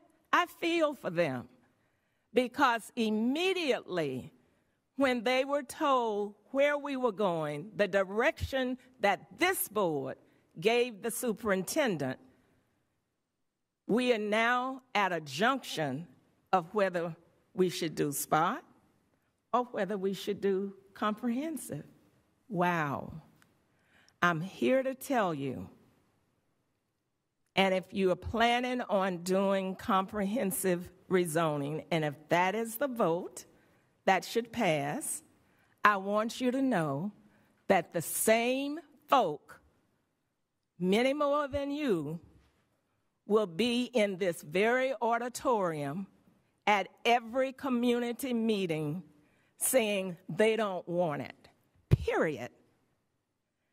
When it impacts your child's school, when it impacts your family, property, where you live, you are very comfortable with those things, and you would not forever want to disrupt your children's education. I'm here to tell you that if we are doing comprehensive rezoning, think about all your schools in this district, not just the 4 that we've outlined now. Think about, I heard Archer from Ms. Wynn tonight. We've heard Newberry. I can tell you, we've got a Williams, we've got a Rollins, we've got a Metcalf. Just think about how your comprehensive rezoning is going to look when we pull everything in. Some of your children, naturally Newberry, would not be coming to Rollins or to Metcalf or to Norton, Glen Springs. But I'm here to tell you, in order to do a comprehensive rezoning adequately and efficiently, all schools will be massaged. How are you going to accept that then? You're talking about coming to SI schools or Lake Forest? You're coming to a Rollins? Think about it. Think about what you're saying and what you would feel more comfortable with if we do comprehensive. I've heard it all. I'm the oldest, probably chronologically, age-wise, but I'm certainly the oldest school board member. And when I tell you that it does not matter when we did Meadowbrook, when we had to change and do some changes from Idlewild to Metcalf, you were not the parents because it was not in your backyard. But now it is, and it will be. And therefore, I just want you to say to me, as I continue to serve on this board, that you tried to tell us on the 4th of April. Please know that the attendance department and zoning department, they have done their part with what they should be doing. Unfortunately, it is me, I have 4 other great colleagues sitting up here. I love them all. But they have their decisions and why they want what they want. The same with me.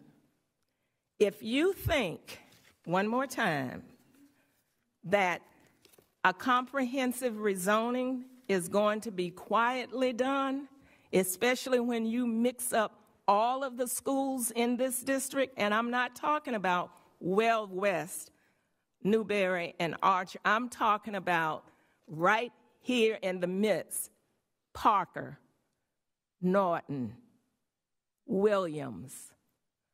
Those schools which are under-enrolled will need to have students, and some of the students will be your students, depending on how the maps will run. No one wants to move a child twice.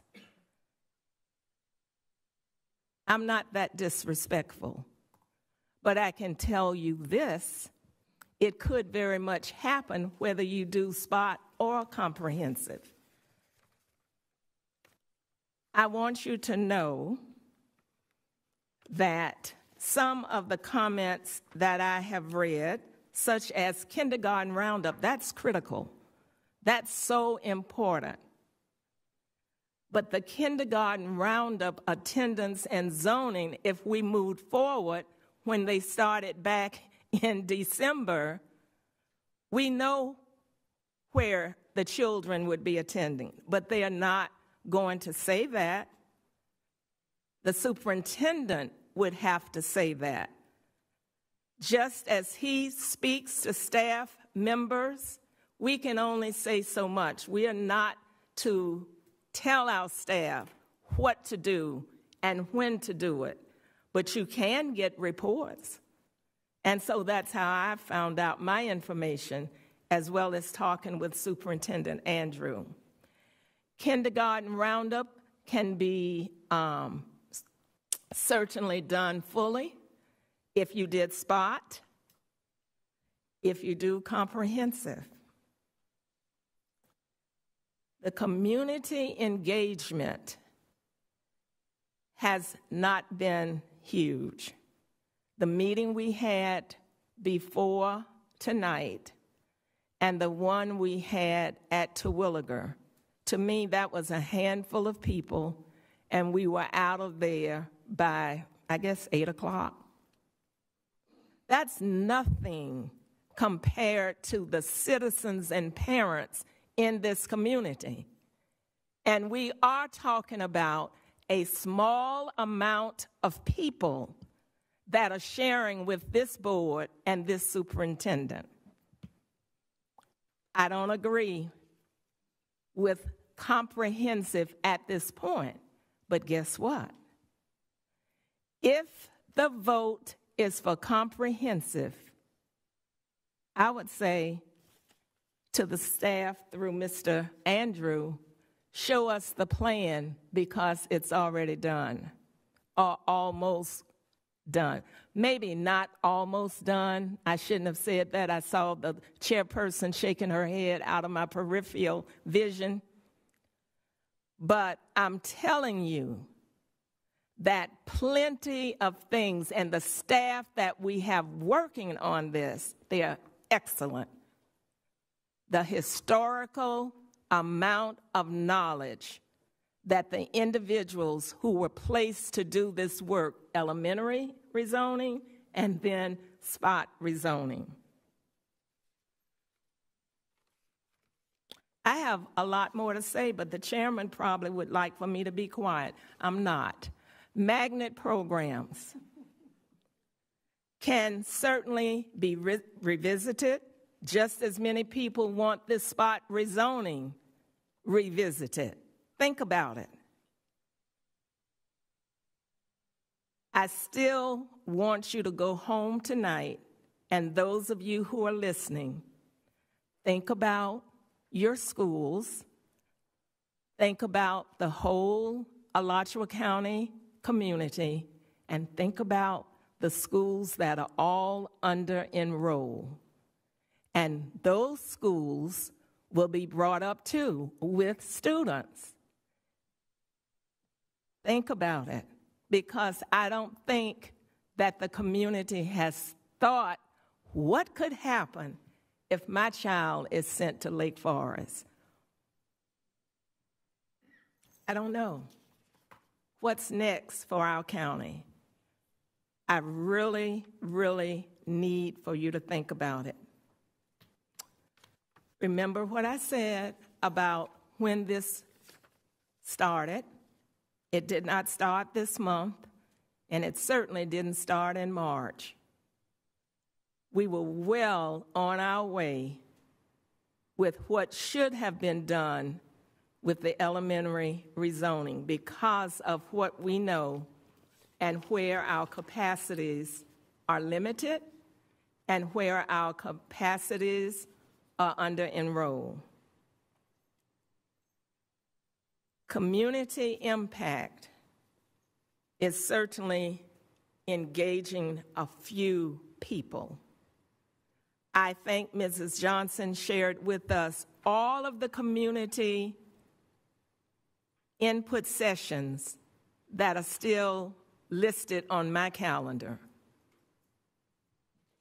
I hope to see many of you at all of them, and I would certainly hope to see a lot of faces, not only from west, southwest, northwest, SWAG, but east.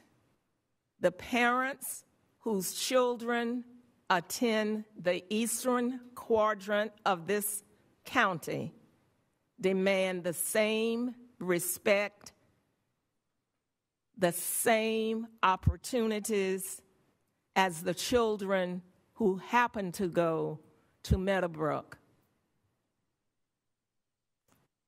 Charles,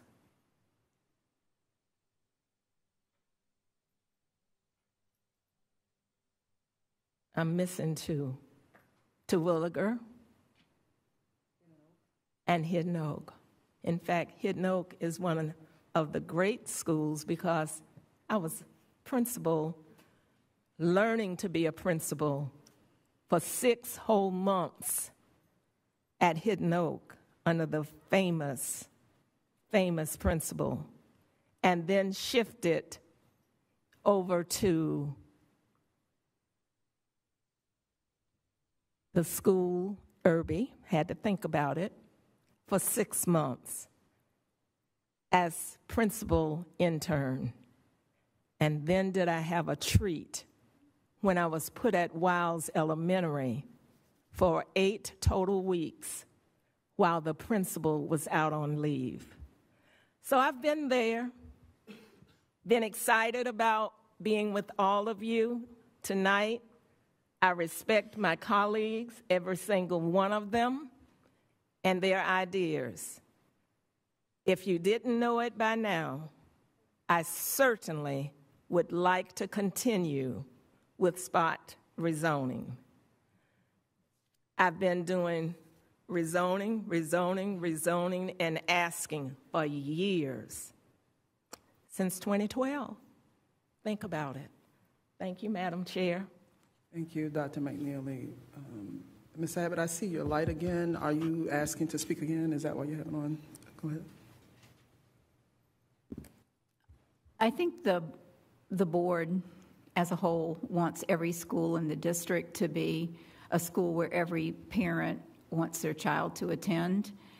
And I think that with comprehensive rezoning, there will be parental input, community input.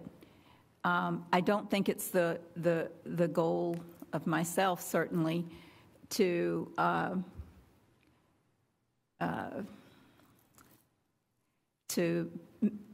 push parents in schools that are under-enrolled unless it's geographically smart. But I feel a tad bit offended to think that anybody who is in a school that's an SI school would feel that people would be sent to their school as a punishment. And so, you know, our goal is to get all schools up to where, any child would want to attend them. But even though SI schools are struggling, that does not mean they have any less value or that the kids in those schools don't deserve the very best. Thank you. Thank you. To my colleagues, I'll let you all speak. I'm so sorry, Ms. McGraw. I did not see it. I didn't. Go ahead, Ms. McGraw. Go ahead. I agree with a lot of sentiments of Ms. Abbott and Dr. Rotwell. And as you say, I respect everybody's thoughts. But as I said earlier, that if we can get our behavior under control, we can deal with our transportation issues, then get to our academics, because that is key. Zoning wouldn't be an issue. And so I made that very clear in my thoughts. Comprehensive rezoning, I believe our community supports it. I want to thank all of the parents who have sent your emails. They were in good conversations that I had, and I do appreciate how this conversation went. I did a little tally while we were out at Terwilliger, and even though only 21 people spoke, the room was full, and it was a good conversation. I think people came, it was well thought out, and it's okay to disagree to agree. But, you know, at this point, we have to include everybody, and so I think that's why I totally support comprehensive rezoning, because we have the houses on fire, you know, and we can't talk about money is not, we were not elected to say the excuse all the time about money, because there are some things that we have to deal with, especially behavior, because if you don't, it affects your academics. And what I'm seeing as a board member on a regular basis, that is what's being affected. And we want all of our schools to be great. There should be great programs in all of our schools. And I do think that this community, this time, we're in a different place. You're really going to work with us when it comes to comprehensive rezoning. Thank you, Madam Chair. Thank you, Ms. McGraw. And much has been said and shared. Thank you to the citizens that are in the room, the citizens and parents who emailed us, to the board member email address, as well as those who emailed to the rezoning email account that was set up, those who stopped us in the stores and places when we're out. I listened to all of it, and as much as we've had, I don't think we've had enough. And I did think that the rezoning was necessary. And as Dr. McNeely said, the board came together in a couple of orientation workshops in the fall before they took their seat. We don't have a strategic plan as an organization, and one that's operating, right?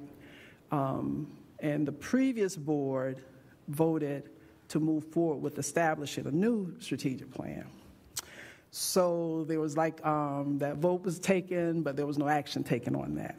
Okay, so as part of our orientation and us bringing on myself and Dr. McNeely, I had served one term. Dr. McNeely, as she said, has been as our longest serving board member, thought that having the orientation, trying to get our new members up to speed and to know, and for us to sort of talk about what we thought our priorities were and what the priorities were for the district, so that we could give Mr. Andrew, it was learning for them, but so that we can give him some direction as to where our mind was, and to kind of come to some agreement. We can't vote in workshops and things of that nature, but the superintendent could hear the hearts of the board members, and he knew that this needed to be done.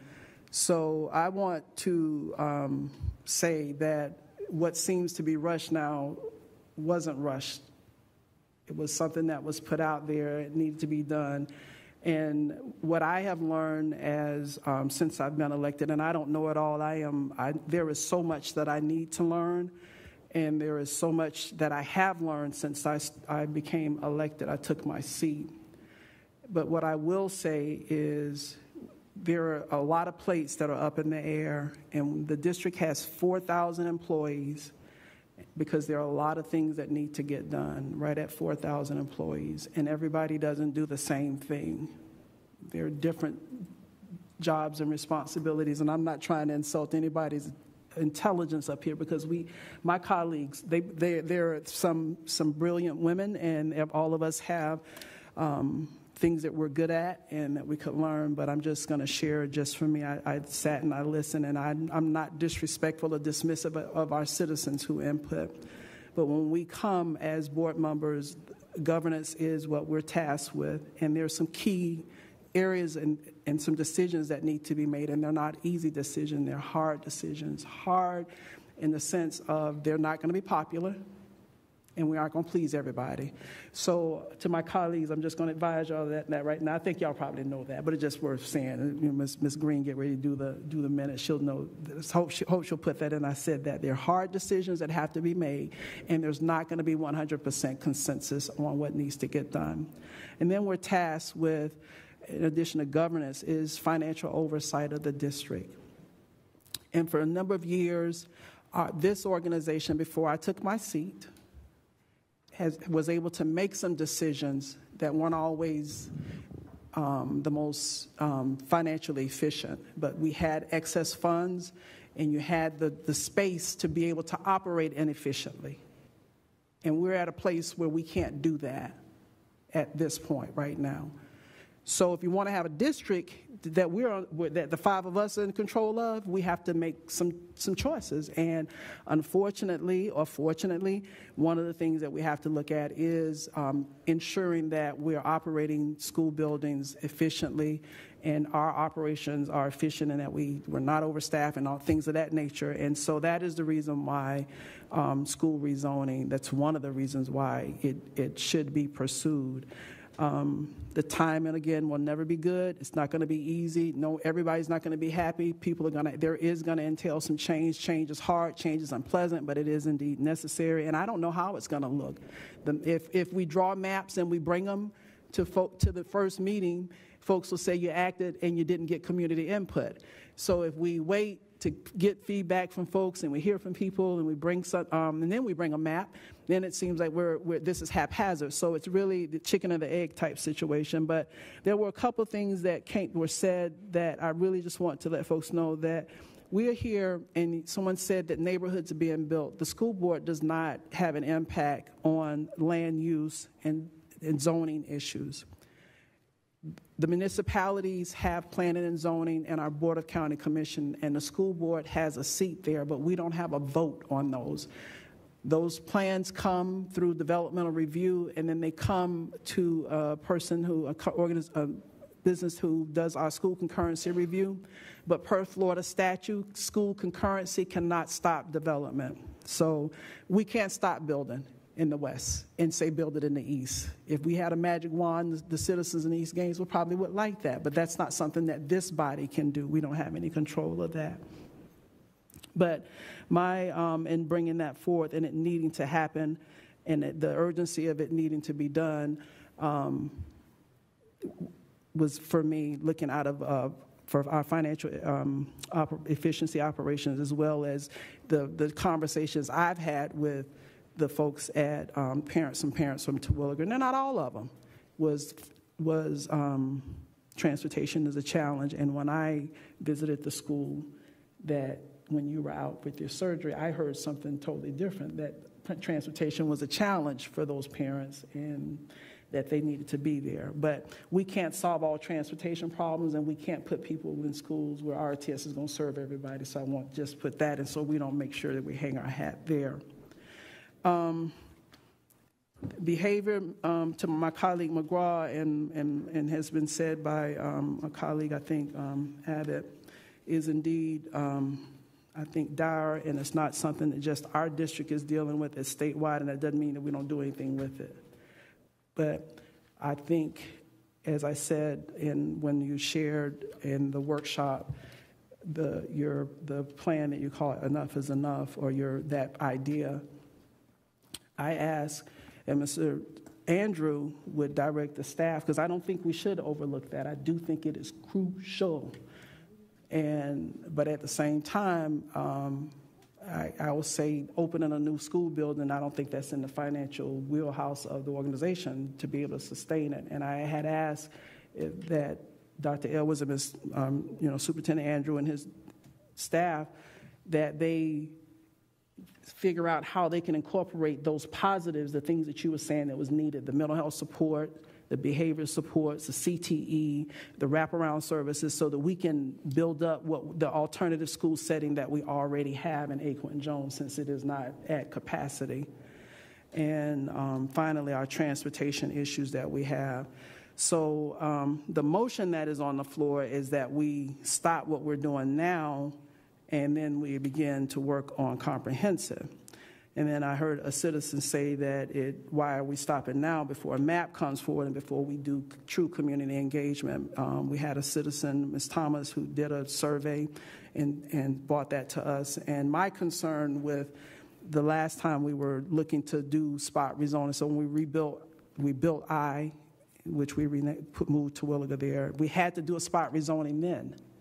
We didn't do a comprehensive. They didn't want to do a comprehensive rezoning. They were trying to do a spot rezoning then, and then it said, oh, we don't have the money to operate a new school site, but we hadn't done any community engagement with that school community with Terwilliger, and I didn't think it was fair to them to split them up between 3 or 4 schools without going and hearing what they said. They weren't the loudest voices in the room. They weren't in the room. And so myself and Ms. Thomas and I think one other person from that SWAG community walked. We went out and we walked one day with a little survey to try to hear from those families to see how this would impact them. And they had an event. Myself and Dr. McNeely were out there, and we tried to talk to those residents. So community engagement, I'm not the one to skip over that. That was part of the reason why, one reason why I ran, because I do think we have to hear from the community. But at the same time, I do understand that as an elected official, decision that we make won't please everyone.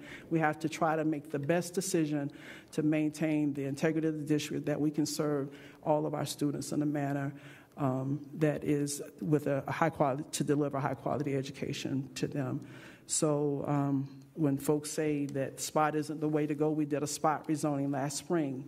When we rebuilt Idlewild and opened that school up, it was going to be over capacity, and we had already rebuilt Metcalf, which had a lot of capacity, and so we did just consider just those 2 schools and neighborhoods to get those students there. So I'm saying all that to say is this particular motion that was made back on February 7th to formally direct Mr. Andrew, because I didn't feel like he was, that there were, not that I didn't feel like it, there was no work being done on rezoning at that time, so that we could try to get that going.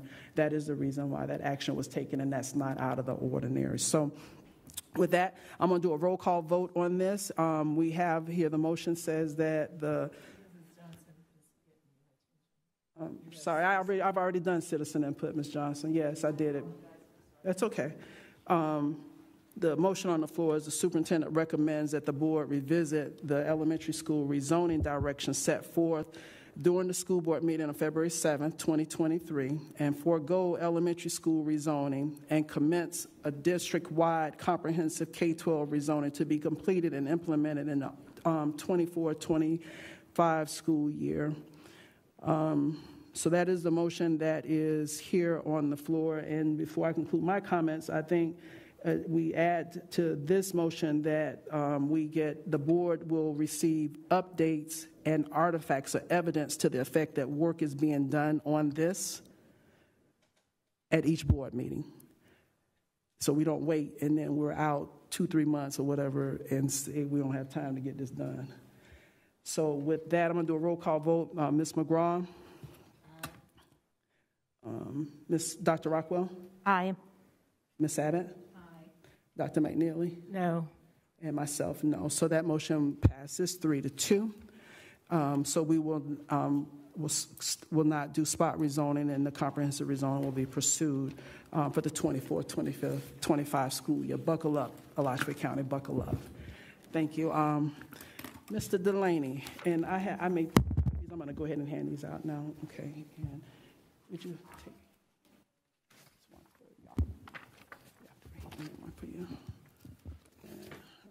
Dr. McNeely.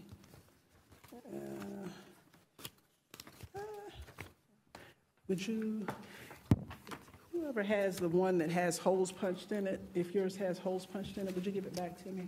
Oh, no, you don't. And Mr. Andrew, here's one for him. I have one. Do you have one, Mr. Delaney? We get you one? You don't have one? Okay. I've got one, but not with the holes. Okay. All right.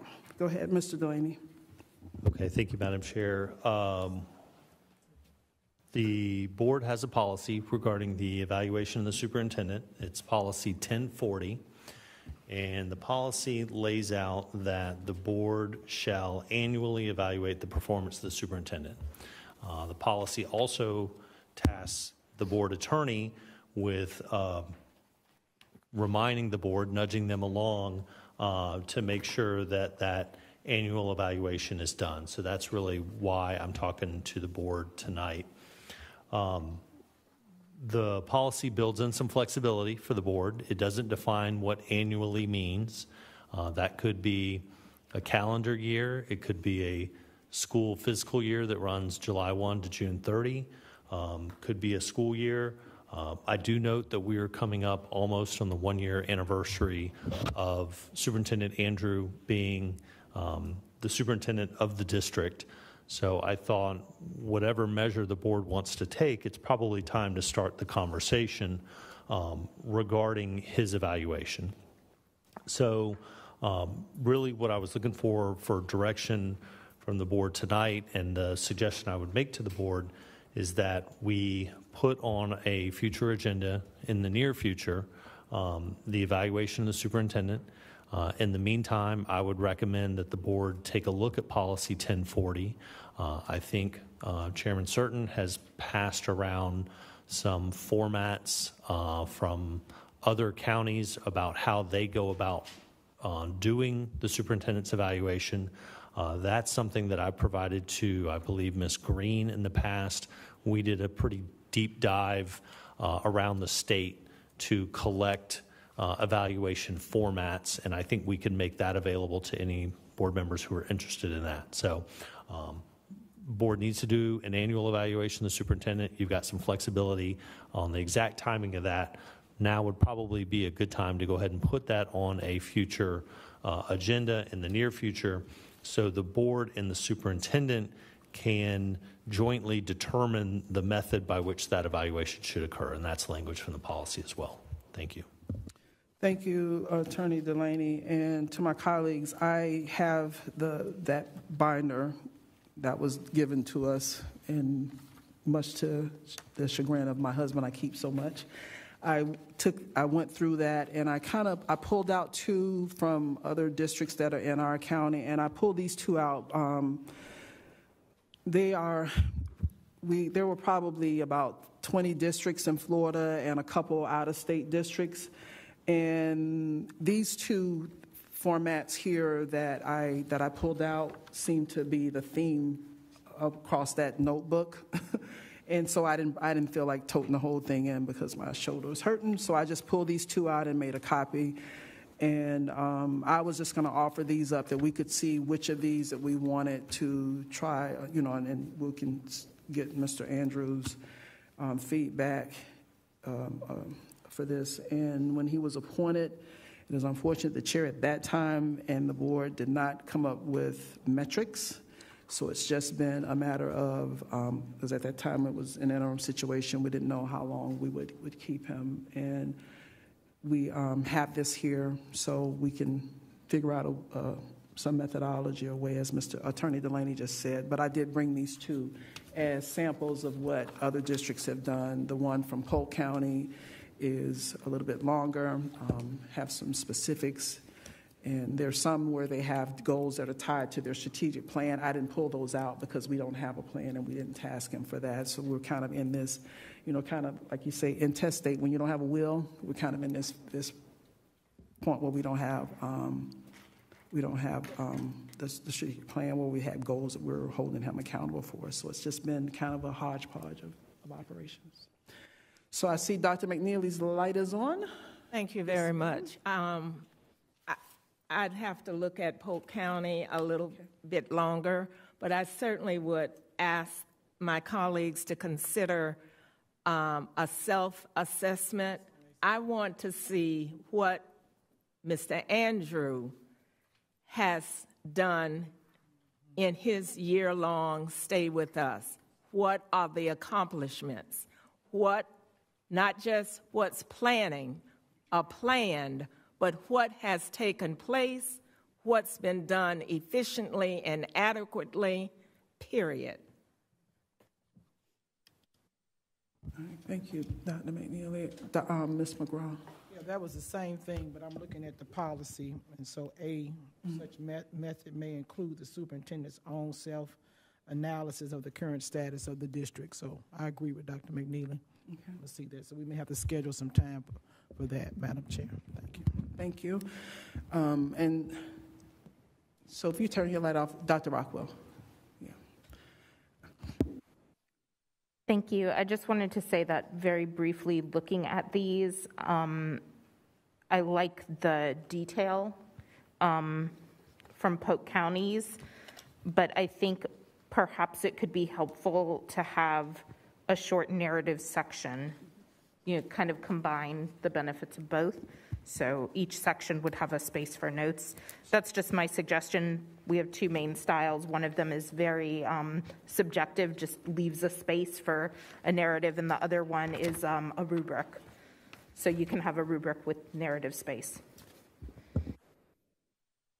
Thank you, Dr. Rockwell. And what I failed to do is we had a form that we've used. It was kind of a narrative also that we've used with past superintendents. I didn't give everyone a copy of that. It was my intention to get that. But like I said, these are our form.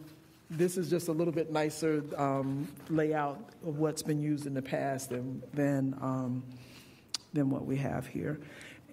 Yes, Mr. Andrew. Yes.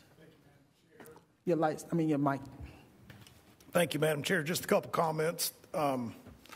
As we evaluate according to policy 1040, to be sure that we're evaluating all of our work because it is part of 1040. I know it mentions the board in part of this process, and certainly I welcome the opportunity to improve my performance and get feedback.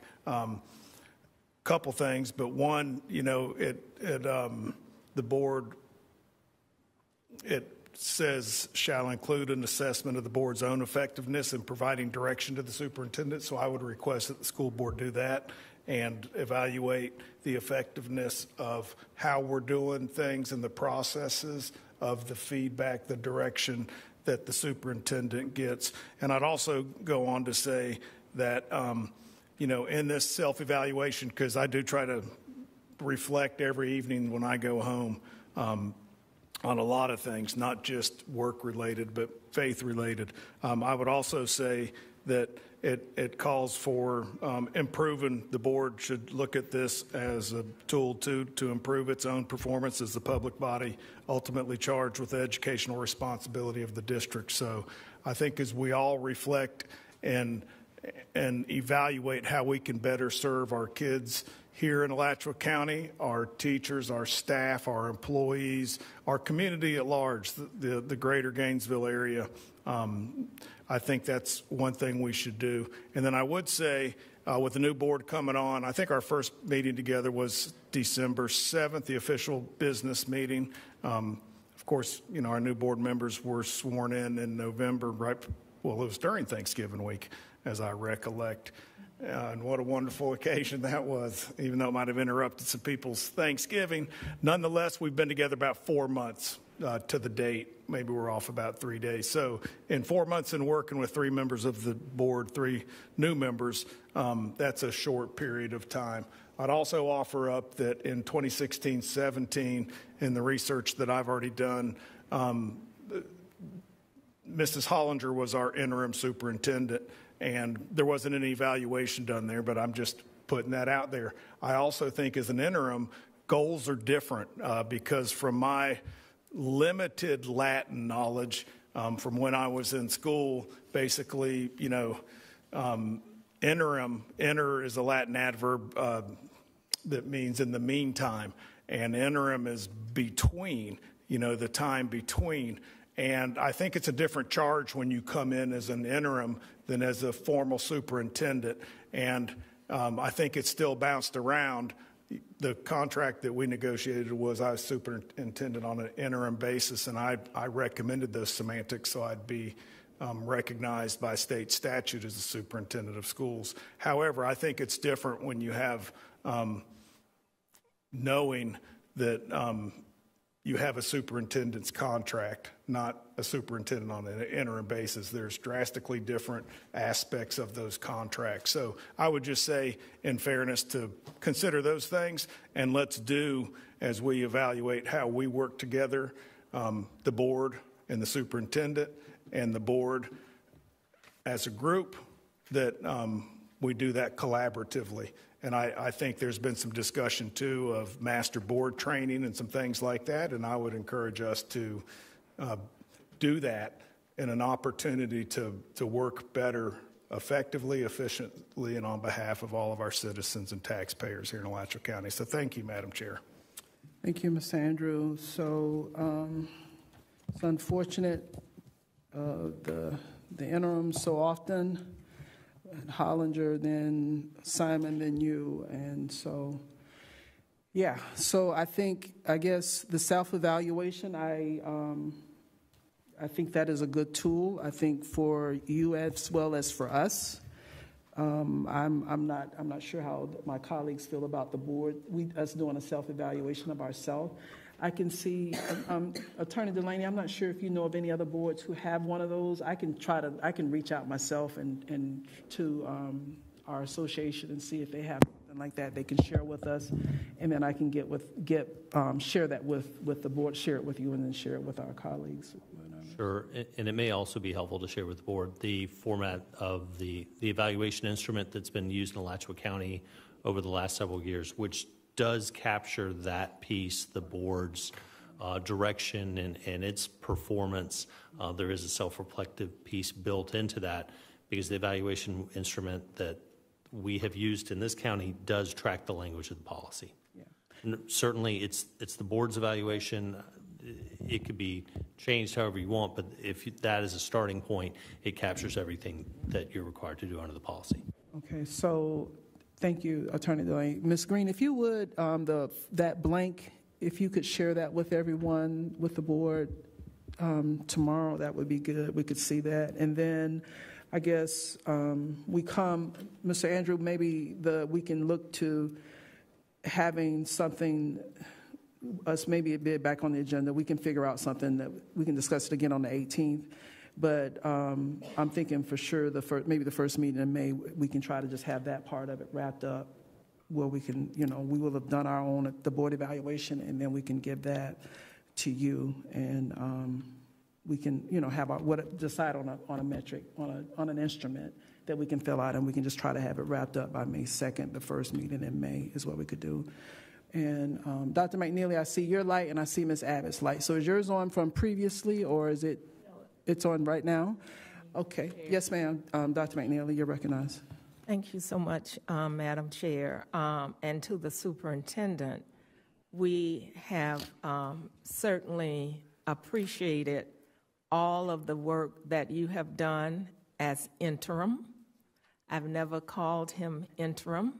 I've always looked at him as the superintendent and the leader to direct staff when the board has recommended and suggested these things should take place.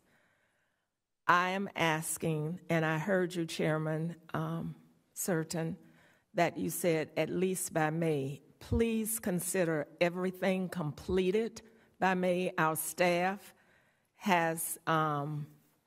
needs to have everything. I've asked for certain things from him, and he has indicated June, but I would not want us to get deep into summer ESY, and we have not completed the evaluation of Mr. Andrew. I think it's critical that we have it at least before May ends. Thank you, Dr. McNeely. Yeah, my suggestion was to have it wrapped up as well by that first meeting in May, so we can revisit that. Yes, Ms. Abbott, you're recognized. I may have misunderstood what you were saying, Mr. Andrew, but you said the goals for an interim were different than. Did you say that?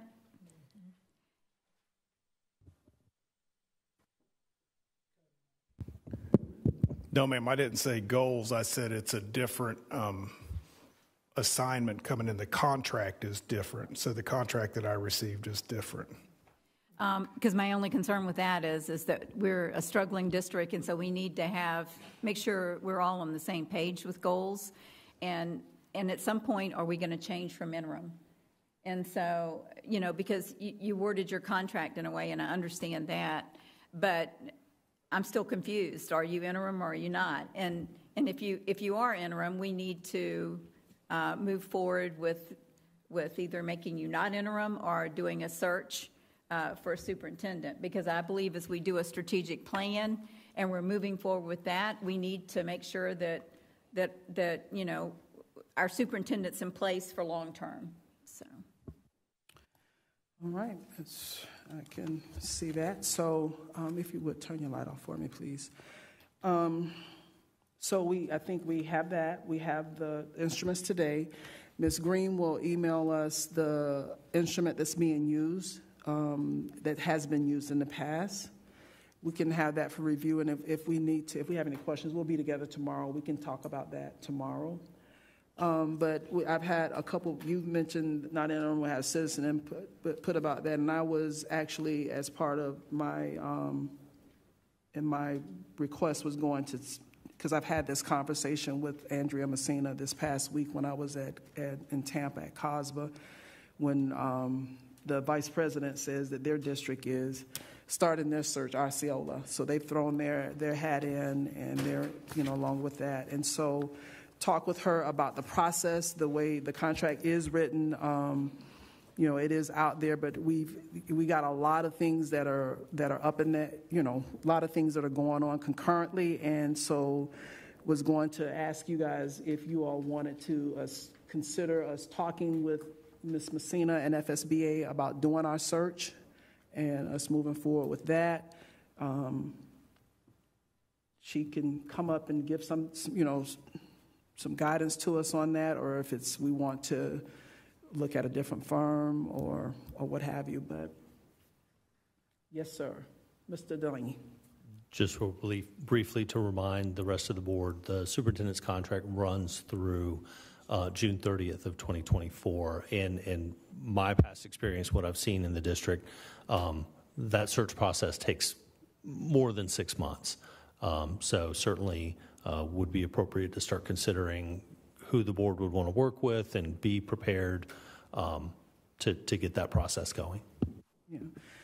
And the way that contract is written also, if we hire somebody, Mr. Andrew would go back to his former position or a position at that same pay grade. That's how that was written in there. So, Dr. Rotwell, I think I saw your light first.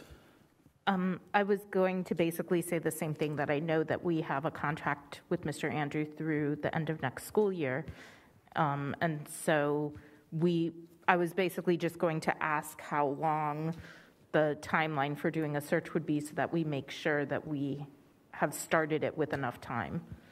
Right. So we're not obligated to keep Mr. Andrew in the superintendent spot until June of 24. Like I said, he is under contract to be employed. He would have a position with the district, but if we fill it before June, he would go back to his old position. I thought I saw your light, Ms. McGraw. If you turn yours off, Dr. McNeely. I'm trying to keep these lights straight. I'm not real here today. This stuff or whatever I got has got me a little. Yes, ma'am. Go ahead, Dr. McNeely. I do apologize. That light was left on. That was left on. Okay. So are you all in? We can put that on an agenda, in a future agenda as well, to have some conversations with Ms. Andrea Messina of the Florida School Board Association about getting our, starting that process of looking for our. I think so. We have a relationship with her, but at least would like to have a conversation. Okay. All right. And my light is on. Yes, ma'am. I did speak with Mrs. Messina while we were at the national meeting, and so I'm in favor of her working with us. Okay. All right. So we are now at, so we've got our charge with the evaluation. Y'all can look over that more. Ms. Green will send us the template that's been used, and we will decide which one we'll use. If you all could take a look at that, and we'll figure out what we can do. And Mr. Andrew, in the meantime, will work on his self-evaluation and get that to us. we'd say probably a target of August 18th at the latest, Mr. Andrews, so we could try to have our part done as well, for the board evaluation and trying to. I said August, April. I don't know where I get August from. But I did say August. Thank y'all. April 18th. And Mr. Andrew mentioned about the master board training, and we don't have that until, I think, May 28th. Yeah. Okay. I just want to make the board aware of that. Yeah. Okay. I just saw another light. You just turn your light back on, Dr. McNeely, and then Mr. Andrews' light is on now. Yes, ma'am. Madam Chair, if I may. So I heard you say the 18th of April, and I would respectfully request, I thought we had mentioned May 2nd on working on bringing the evaluations from the board members and myself back to the meeting. Yeah, I wrote down May 1st. So normally, all right, so I would like for it to be done by May 2nd. Well, I guess you could finish your self-evaluation and get that to staff so they can get it to us before the meeting date. That's normally how that goes. We normally get it before the meeting date, and then we kind of massage them, right? So. Yes, ma'am. Thank you for that consideration because, and when we come to requests, because I want to make some requests on starting the comp rezoning and continuing with the work we've already started. So I'll bring that up during superintendent requests. All right. Thank you, sir. Dr. Rockwell, you have your light back on. Yes. Yeah, I just want to clarify, at the April 18th meeting, we're going to be deciding on a format. Is that correct for the evaluation? I am hoping that you all can look at this between tonight and tomorrow. Okay, so we'll be deciding that tomorrow at the workshop, and then we'll be coming back with the evaluations done on May 2nd?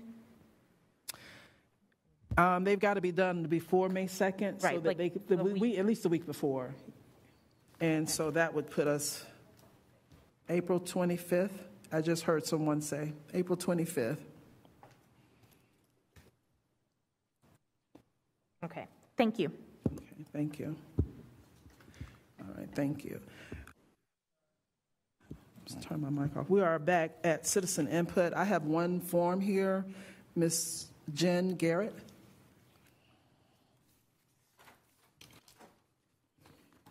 Hi, I'm Jen Garrett. Thank you for giving me the chance to speak again. Before I get started, I do have some serious concerns about school security, and that's what I want to talk about. But I want to take a chance to brag on some of the incredible teachers that our district has. Mr. Pettit, that teaches AP Environmental Science, is perhaps one of the best teachers I have ever met. He puts a tremendous amount of time and effort into his lessons, and is incredible. Miss Thurman at Meadowbrook Elementary is extraordinary. We treasure her and are so grateful that she is our child's teacher. I also want to give a shout out to the deans and SROs that are working so hard to keep our children safe at school, particularly Officer Brown at Kanapaha and Officer Anderson at Meadowbrook. We have a lot of people on staff and teachers and everyone working to keep children safe. My concern is the facilities, and particularly at the high school level, the lack of security being up to standard for security in schools today.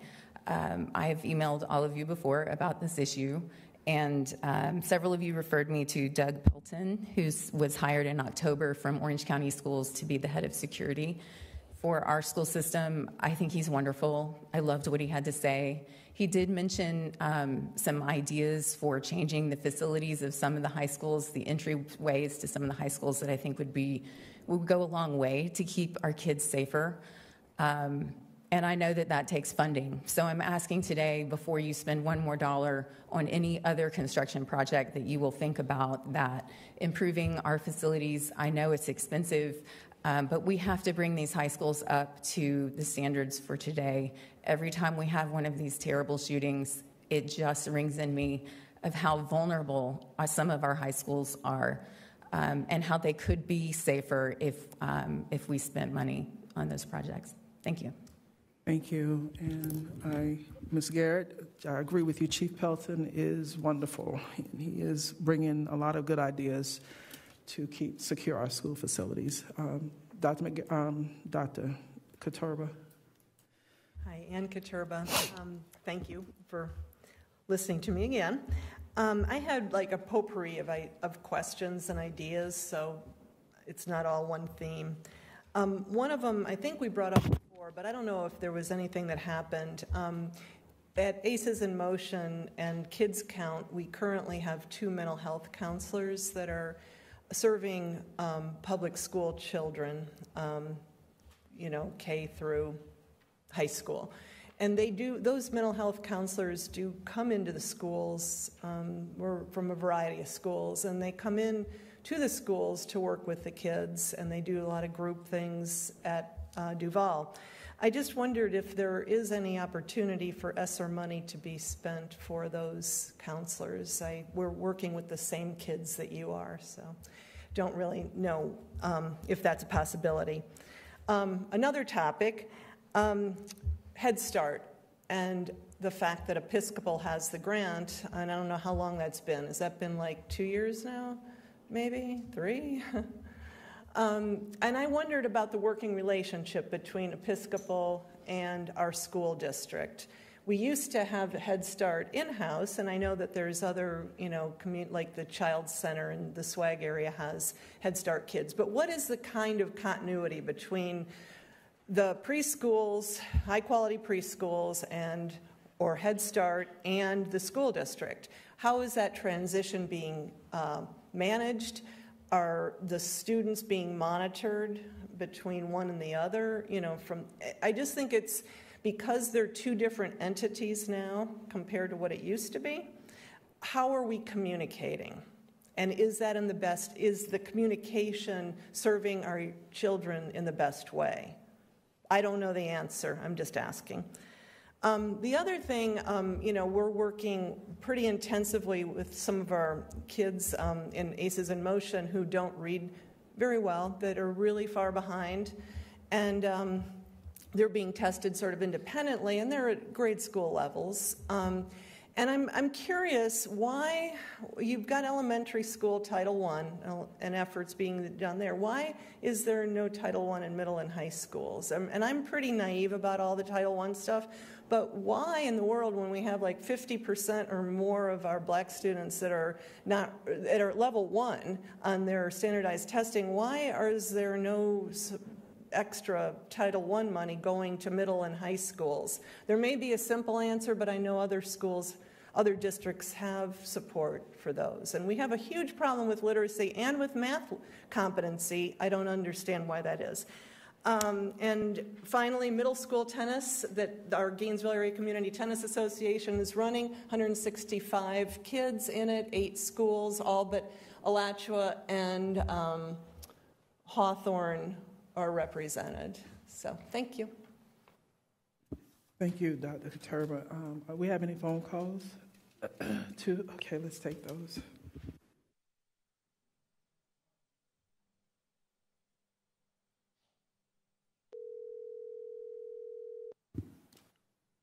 Caller, please state your name. You have 3 minutes with the board. Thank you. My name is Denise Sanfilippo, and I am here just for a minute. I was in there earlier, and I'm sorry I wasn't able to speak in person. I'm really calling just for a couple minutes. It probably shouldn't take the whole 3. I really want to mention that I am supporting Nathaniel Klein, but along with that, I'm hoping that you do all consider to make changes to the 5772 policy. It kind of reminds me very much of an all or nothing thing, and it doesn't really help towards the individuality of people and the uniqueness of situations. We have to keep our children safe. I was at the Parkland shooting when it happened. Okay, I have experience. I'm a trauma specialist, and I work with this all the time. I've known the Kleins for 9 years, and I've been a social worker in this community for that same amount of time. And, the other thing that I also do is I have a secondary job where I go into the prison system of Florida and do surveys. And one of the things that I find after reading all of their assessments and everything else is a lot of these kids didn't get a second chance and didn't get the resources and didn't get to finish school or have the opportunity to go to college. And I just think that we need to sit back a little bit and have some some more rational thought about this. Not saying people are irrational about it, but we're scared, and we're scared for our children, and we just don't want them to die anymore when they go to school. But Daniel isn't that person. Thank you very much for your time. I really appreciate it. Thank you. Caller, please state your name. You have 3 minutes with the board. Hi, my name is Tina Day, and I just wanted to say I know I wasn't able to call concerning rezoning because I had a 2-month-old and I was trying to feed him. So if I could say this, I believe the comprehensive zone is a code word, not in my neighborhood. Now, if these same people have a trouble spot zoning, then they're going to have trouble in comprehensive zoning, which includes all the schools. So I just want them to be able to say that the comprehensive zone is not in my neighborhood. I didn't see no one having a problem with Terwilliger's. Old Terwilliger had to be go to the new Terwilliger was zoned for the new Terwilliger. Nobody had no problems with that. So when you're talking about the comprehensive zone and when it includes all the schools, I want to see if these same parents will have come up with a different problem of them sending their kids to Lake Forest, Rawlins, or Metcalf. Now, it's easier for them, the same school, for their kids to get shipped over to the west side. You won't have the school board meeting packed. Parents complaining if the east side go over the west side, but let the west side kids come over the east side. That's where the problem is. And also, I feel like parents need to be aware of what's going on with all the kids instead of your kids. And what I mean by this is I was taking my daughter from the IB program east side, and as I was coming back home, I got there on Waldo Road and Hawthorne Road, and I noticed this boy had to be about 6 or 7 years old with a backpack, just walking alongside the road, and everybody passed him. But the mom and me say, no, something not right, because I didn't see any parents. So I made a U-turn and went into the Walgreens right across the Circle K on the Waldo and Hawthorne Road, and I asked the little fella, I said, little fella, where are your parents? He ran from me, crossed over to the road. This is around maybe 8 o'clock when school's supposed to be started. I thought he was going to get hit. It scared me half to death. I called the non-emergency number and told them, y'all need to come and check on this boy because I don't see no parents. He went into the Circle K, and I followed him. I crossed over the road in my car, and I'm not minding my business, but I knew something was wrong. I went into the store, and I asked the clerk, I said, clerk, there's a little boy here, no parents. He was stealing inside the store, putting stuff in his backpack. I told the clerk that I had already called the non-emergency number. They told me there was a BOLO for this little boy who walked off campus, and they didn't know where he was, for me to try to stay there with the little boy until the police come. This boy said this boy said he was 7 years old. Ms. Days, I'm sorry to cut you off. Okay. I'm sorry, your time is up. Thank you so much for calling us and for your input. Mark, you didn't make a single. Caller, you have 3 minutes with the board. Please state your name. Thank you. Good evening.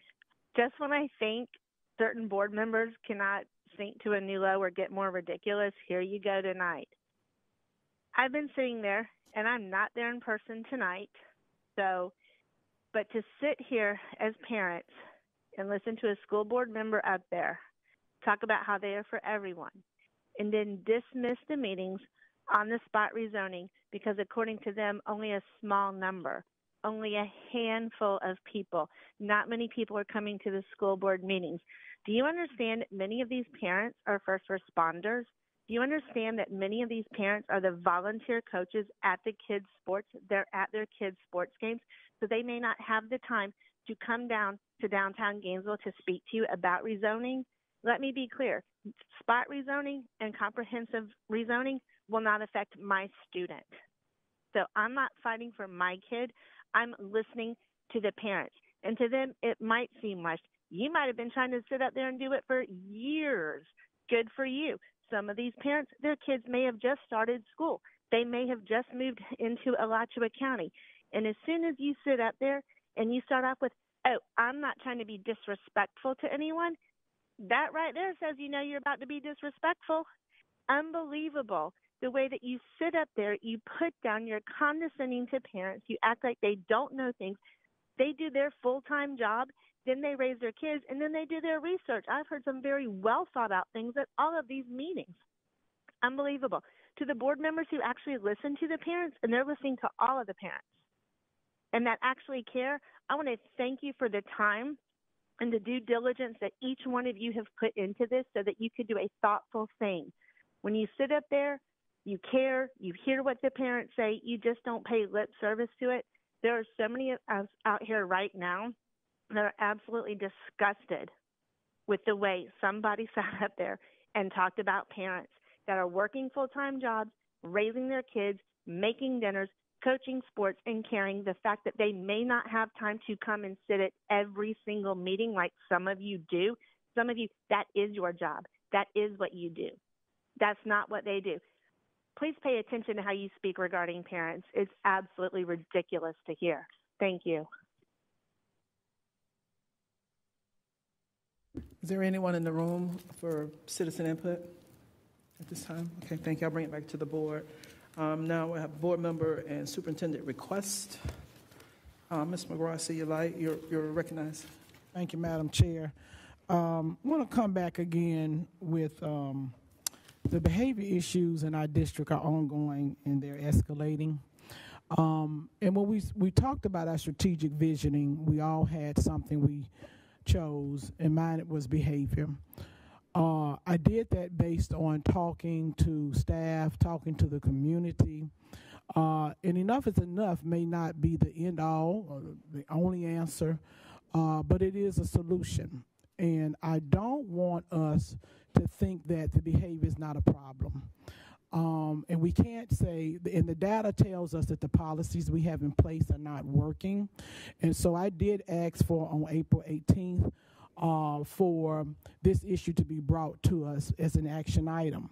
However, we have got to address the behavior issues. So that's, Dr. Edwards and her staff, we need to have a workshop on this, because every day I am getting phone calls. I don't know about you, but also I want you, before we make these decisions, we need to go over to AQuinn. AQuinn was designed for your IEPs and your 504s. She's over 100 and some kids right now at that school, and we can say we have a capacity of 181, but when you have certain behaviors, you cannot mix those together. That is a disaster waiting to happen. That's like the house is on fire, but I don't have enough money to pay my light bill, so I'm not going to get any water, or I'm not going to have water to put the fire out. The thing is, every single day, and when a student is hitting another student and an adult is asking them to stop, and they have continued, and now we have kids getting concussions. We have kids who are going to, when I'm talking to parents, who are afraid to go to the restrooms. Now they're having bladder issues. Our teachers are all threatening to leave. If it's not opening another school, but you can't all put them all in AQuinn, because I specialize in this every day.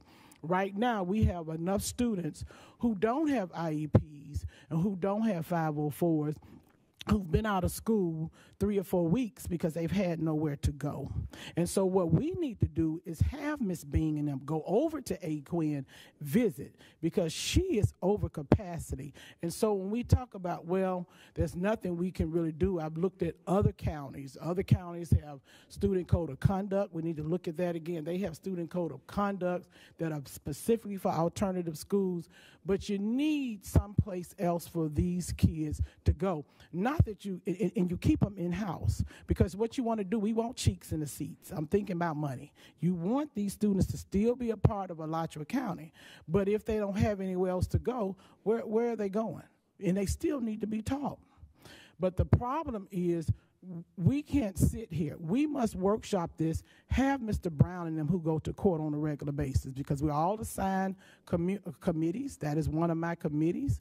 But there is a huge problem. Deans need to have a retreat this summer so everybody's on the same page. You know, we shouldn't have behavior plans. You got a plan. You got a plan. Nothing is consistent. But if you're visiting these schools, this needs to be brought in as a workshop. We cannot open school the same way. And as a board, we have that power. We don't need anybody else getting involved in Tallahassee about how we handle behavior. But you all, it's a reality. It will happen if we do nothing. We've had someone who had history of behavior in 5th through 9th grade is a big challenge for us. And the problem is, but they've never been offered an alternative school. Even with your elementary kids, you have a lot of problems in elementary. Kid counts, it needs to be mandatory. Right now it's not, but this is a school system. When kids come to school, and we say in our handbook that we're allowing kids to come to school to learn, we only get 50 minutes in these classrooms. But right now, with what we're seeing, these kids are not able to come in school and learn. We've got to workshop this. Part of what we're doing, we have to be transparent to this community, but also our teachers, the administrators, they are suffering. I came up with an idea because that is what we all agreed to do. But you cannot, and it's dangerous unless you're going to double your staff, but somewhere we can't make an excuse. Even at this point, to me, it's a desperate situation. Even if you take ESSA money that doesn't end to 2024 to bring some calmness to these schools and pull them and work with them, you got to do something. But you cannot remain in the same state that you're in, because every day, if my child got hurt, I would be concerned. I'm thinking about their children just like I would think about mine if I'm in the public school system. But every day we're having fights and not fights. Our SROs are reaching out to us saying, what are you doing? Because now, and you have parents. I'm talking to parents, but we have parents who are coming on school talking about attacking and fighting other people's children. Not acceptable. This is a school district. And we have to also say, even our leaders, we got to work with our leaders, that's training. We got to work with our principals, say, no, you can't come on my campus and do this. They got to step up. But also, we know that there are some children, and that's okay. It's not about color. It's not about race and things like that. It's about the behavior that they're displaying that has to be addressed. If you do not address it, and right now, I'm also concerned, July 1st, we know, I think it's July 1st, permitless is here. You know, we had a middle schooler. They're bringing guns to our schools. And we can't continue to sit here as a board and say, hey, because it's affecting your academics. We want, you know, we got a hold harmless year this year, but we want to open up our schools with a plan. So at this point, I put a recommendation. It may not be specifically enough is enough, but there needs to be a workshop soon. So before we open up August 10th, there is a plan on how we're going to address behavior. All of your deans are on the same page, and your administrators, and what we're no longer going to tolerate. Because if I send my kid to school, I'm looking at both sides. But also there's some of our children that need special attention, along with that support of that. We got a parent academy. That's what I say, if you pull these kids, you have that parent academy, you have all that support. But we need to do a tour. As a board over to AQuinn, we need to hear from the district staff, Dr. Edwards and her team, and see what they're dealing with every day and allow parents to come in and speak. But I'm going to continue until we have a workshop. We got to have this. And as a board, we all are working as a team. But we have got to bring this up to address this. If we open up the same way, we're going to lose even more people because people are tired, they're stressed. We have teachers who've gone to the hospitals for stress, who have heart attacks. They're struggling. And we got to show them that we're supporting them. And so there's some great things, and enough is enough. With the transition school, because you keep it positive when you're trying to change behavior. But this is a school system, and we can't continue to allow kids to come to school. And our children, they know at 17, they have up until 17. They know they turn 18, it's a different ball game, and they play the system. But also, we need cheeks in the seat. We want to support these children, introduce them to something different, but there's a lot of training that needs to happen with our staff. So I hope this summer we will have a retreat with our deans. We'll have a retreat with our administrators. We need our own retreat. But I tell you what, if you don't address this behavior, somebody else will address it for us. We don't need that. We have a great, as you said earlier today, Madam Chair, all of us are great in our own way. But this needs to be workshop soon. So whatever you want to put, I don't care what you call it, on August 18th, but this has to be addressed. I attended that workshop. Safety doesn't happen by accident. Mr. Pelton, we need to walk every campus, see what we need to do different because we're in a different time. We may have to be wanding because we have kids who are coming on campus with weapons, may go 5 days before we even know they have something on campus. But it's going to be on this board if something tragic happens and we have not addressed this issue. So April 18th, I don't know, or we can schedule, Madam Chair and Superintendent Andrew, a workshop that they can come and address. I know the staff has already been working on a plan, met with them 2 weeks ago to share. And if you look at the data, and that is what I'm watching, our situations are continuing to go up and up. It's all on social media with these fights, but it's not just the fights. We have kids who are all off campus. They're getting.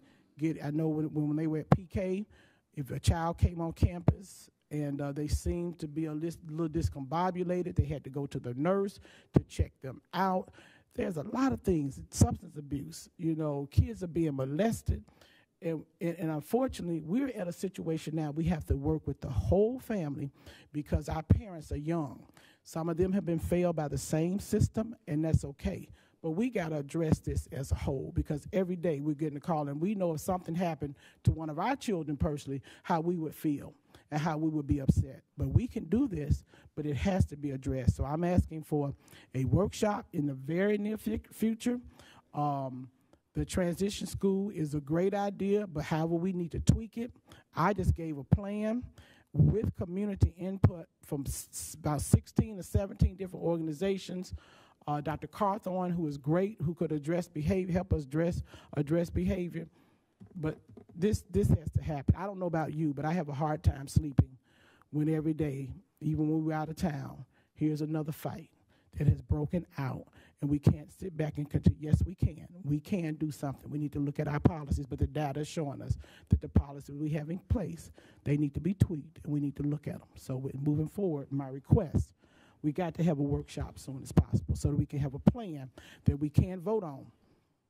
You say have a plan that we can vote on? Yes, together. So how we're going to address all of these children in our schools that you got about, if you visit, and I'm saying to you all, if you haven't been to these schools to see what is going on, you haven't talked to Ms. Bean, because when you're dealing with certain behaviors, you can't mix certain behaviors. And I do this for a living every day.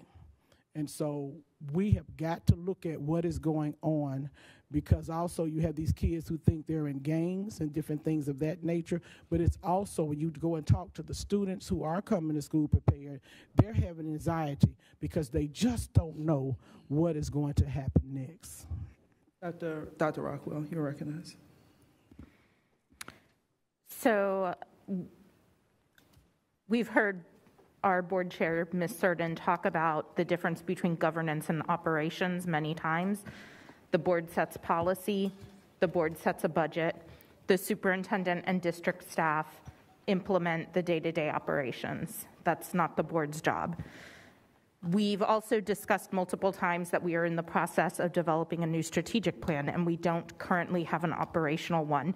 So we met back in the fall and workshopped for 3 days. We met during publicly noticed workshops and discussed some of our priorities.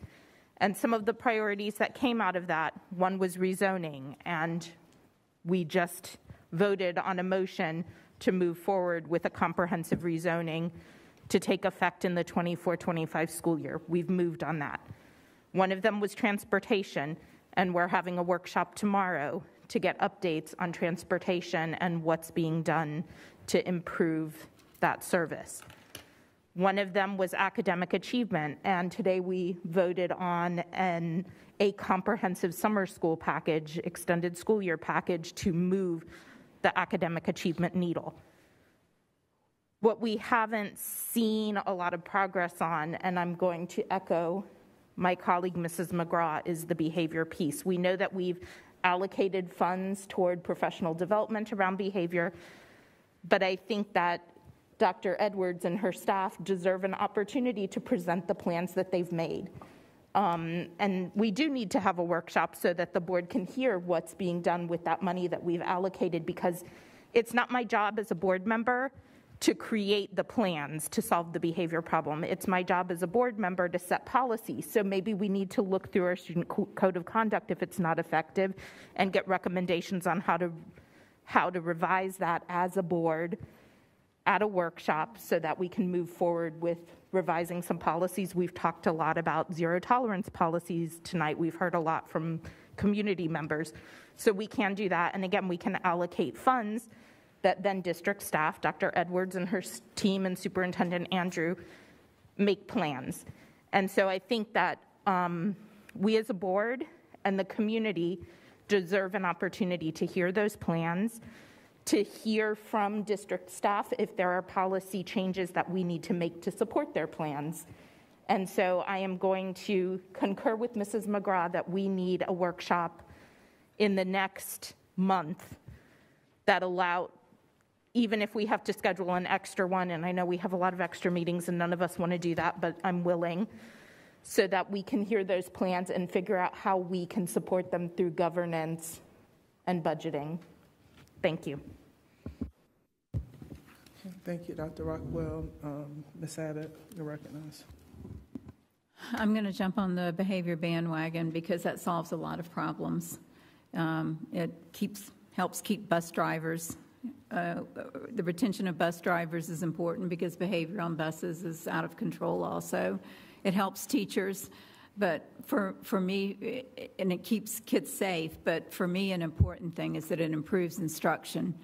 And so I agree that we need to have some sort of workshop on that. I have a couple of other requests. I know that at the last meeting I asked about letters going home for the parents in the SI schools that have had daily or permanent subs all year, and I know that Mr. Shelnut and Ms. Wise were going to look into that, and so I'm wondering if you can assure me that those parents know that their kids have not been taught by a certified teacher this year. So we do send out-of-field letters to parents whose teachers are not certified. We do not send letters for daily substitutes.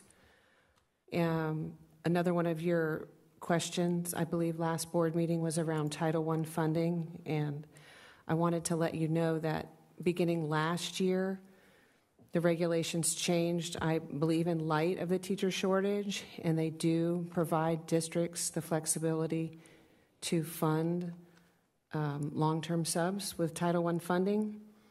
And certainly schools who have long-term subs would not have their funding withheld. We do always try to find certified teachers.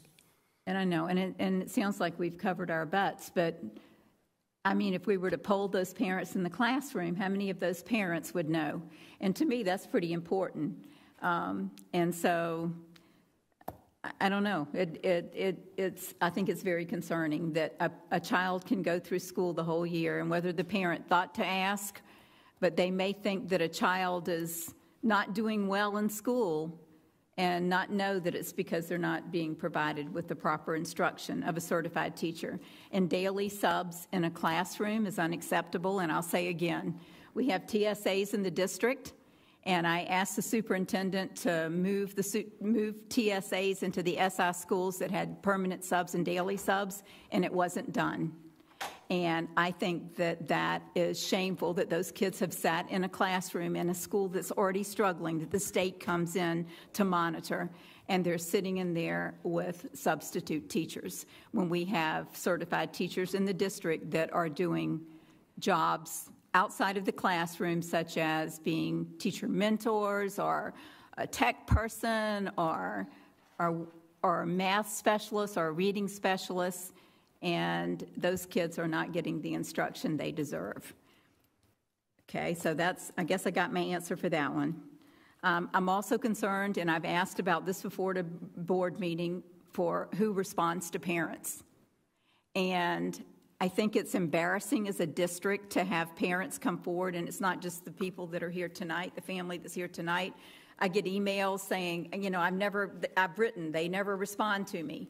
And so, am I supposed to be responding to all these parents that write to the board in general, or is there somebody in the office that's responding? Because it's pretty bad when a parent writes, and with all the personnel we have in the district office, there's not one person that can be assigned to respond to parents. And no matter how trivial one might think these requests are, or the emails that the parents write, they deserve to be responded to. And I think it's embarrassing that parents are not responded to.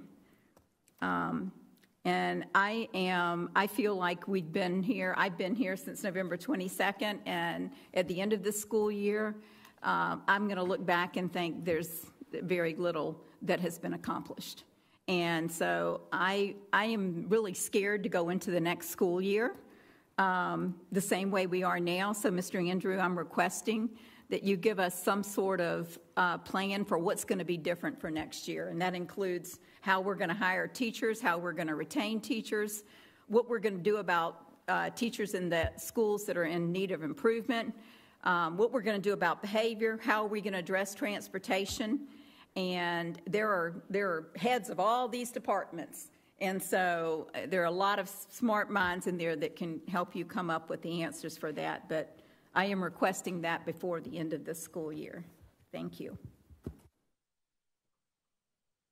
Dr. McNeely, you're recognized. Thank you, Madam Chair. I don't have a request, but I want to say something to the little girl who has sat here since 6 o'clock. You are amazing, and I don't even know your name, but I wanted to say that your panda helped you, I know, but it's unbelievable that you could sit all of these hours. Unbelievable. You are great. Nadia, you're wonderful. Thank you. I'm sorry, there was one other thing. This is just, I want to know if we're still having that meeting on Thursday, the rezoning meeting. I'm going to say I don't think so. I'm looking at my attorney for advice. Well, the motion that the board passed was to begin comprehensive K through 12 rezoning for the 24-25 school year. So I did not assume that this was a vote to stop the process of preparing for comprehensive K through 12 rezoning.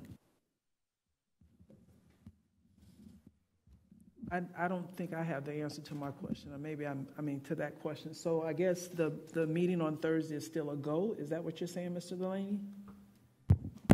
Certainly don't mean it's my call. No, I'm saying, is that how you're interpreting it? That's because you were offering advice. I interpreted it, and okay. I think we could probably get a better answer from the superintendent.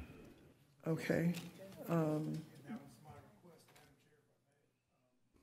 That was my request, is that we move forward with the scheduled workshop on Thursday, because we have quite a few things still to discuss, direction, and some things that can be shared.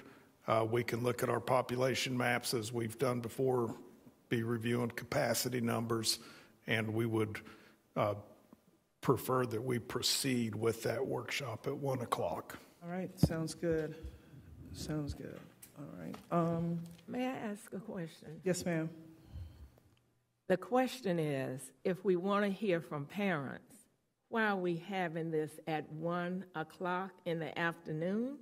Well, there's a lot to be done, Dr. McNeely, besides hearing from parents, but that... Sorry. That's Madam Chair, and to the superintendent, it's so unfair to have a meeting that substantial at 1 o'clock in the day. That's all I have to say. All right, thank you. We're scared. It's been noticed already for 1 p.m. and so I know right now, but So I respect your view. I think that meeting was scheduled for 1, and that there were others that would be scheduled at different times. So every meeting, there are going to be times where there will be early meetings, there will be late meetings, and you won't hit everybody all the time. But this meeting has been advertised at 1. I think it sounds as if the focus will be different given tonight's vote, and so this may be board member work that will be. I don't know what the agenda is because I haven't seen it yet. So we'll just have to see what comes out of the 1 p.m. But there'll be times over the next year that meetings will be had at various different times. Okay, so we'll address that concern of yours of being able to make sure we have times for working parents that they can come on. Dr. Rockwell. I'm going to be really quick. I just wanted to point out that I mentioned this at the beginning of our meeting, but I was at Terwilliger last week, and one of my colleagues stated that Mr. Andrew had not moved any TSAs. A TSA has been put at Terwilliger full-time. She is supporting 3 teachers, 1 alternately certified beginning teacher, 2 long-term subs, and possibly more. Those were the 3 I observed. But not only is she supporting them, she's doing their planning for them. She's teaching model lessons. That 1 TSA is responsible for at least 3, possibly more teachers being effective and those children making academic progress. So I think it's really important that we not say that nothing happened because that change was made. And I see a difference in those classrooms from the last time I visited a few months ago. All right, thank you. So what the request was for us to have a workshop on behavior, and so what I was going to suggest, given in light of what we had there, that won't work, so I'll get a date, and we try to figure out, I have an agenda for them to come, because although the idea you gave was a good idea, the implementation won't be by the 5 of us. Right, so that's I guess that's what I'm trying to get. Like, we have to make sure our staff is going to come and that they will, Correct. We know as board members, but what we did is part of our strategic plan, vision. No, I'm not. I don't want to rehash that because the time is well spent. But I do long spent. But I will float some dates for us to get something. But so we can have a targeted time of discussion with staff about what they're doing and what they're planning to do going forward. So I'll put some dates out there to see what we can get on the calendar with Superintendent Andrew and the staff for that. So I'll work on that. I won't do it tonight. I took my calendar out. And I don't have a request. Ms. Abbott has voiced a request of mine that I've had with every superintendent that since I've been on the board. Every year about this time, I'm always saying, well, we're going to do different, because to open up and walk the pony around the market the same way you walked in the year before will yield you the same results that you got before. And so I've voiced that to Mr. Andrew, Dr. Simon, Ms. Clark. I've even voiced it to Ms. Jones on occasion or two, what we're doing different. So I'm looking forward to going forward. So if there's nothing else, motion to adjourn. Thank you. Meeting's adjourned. Thank you all. See you tomorrow at 1 p.m.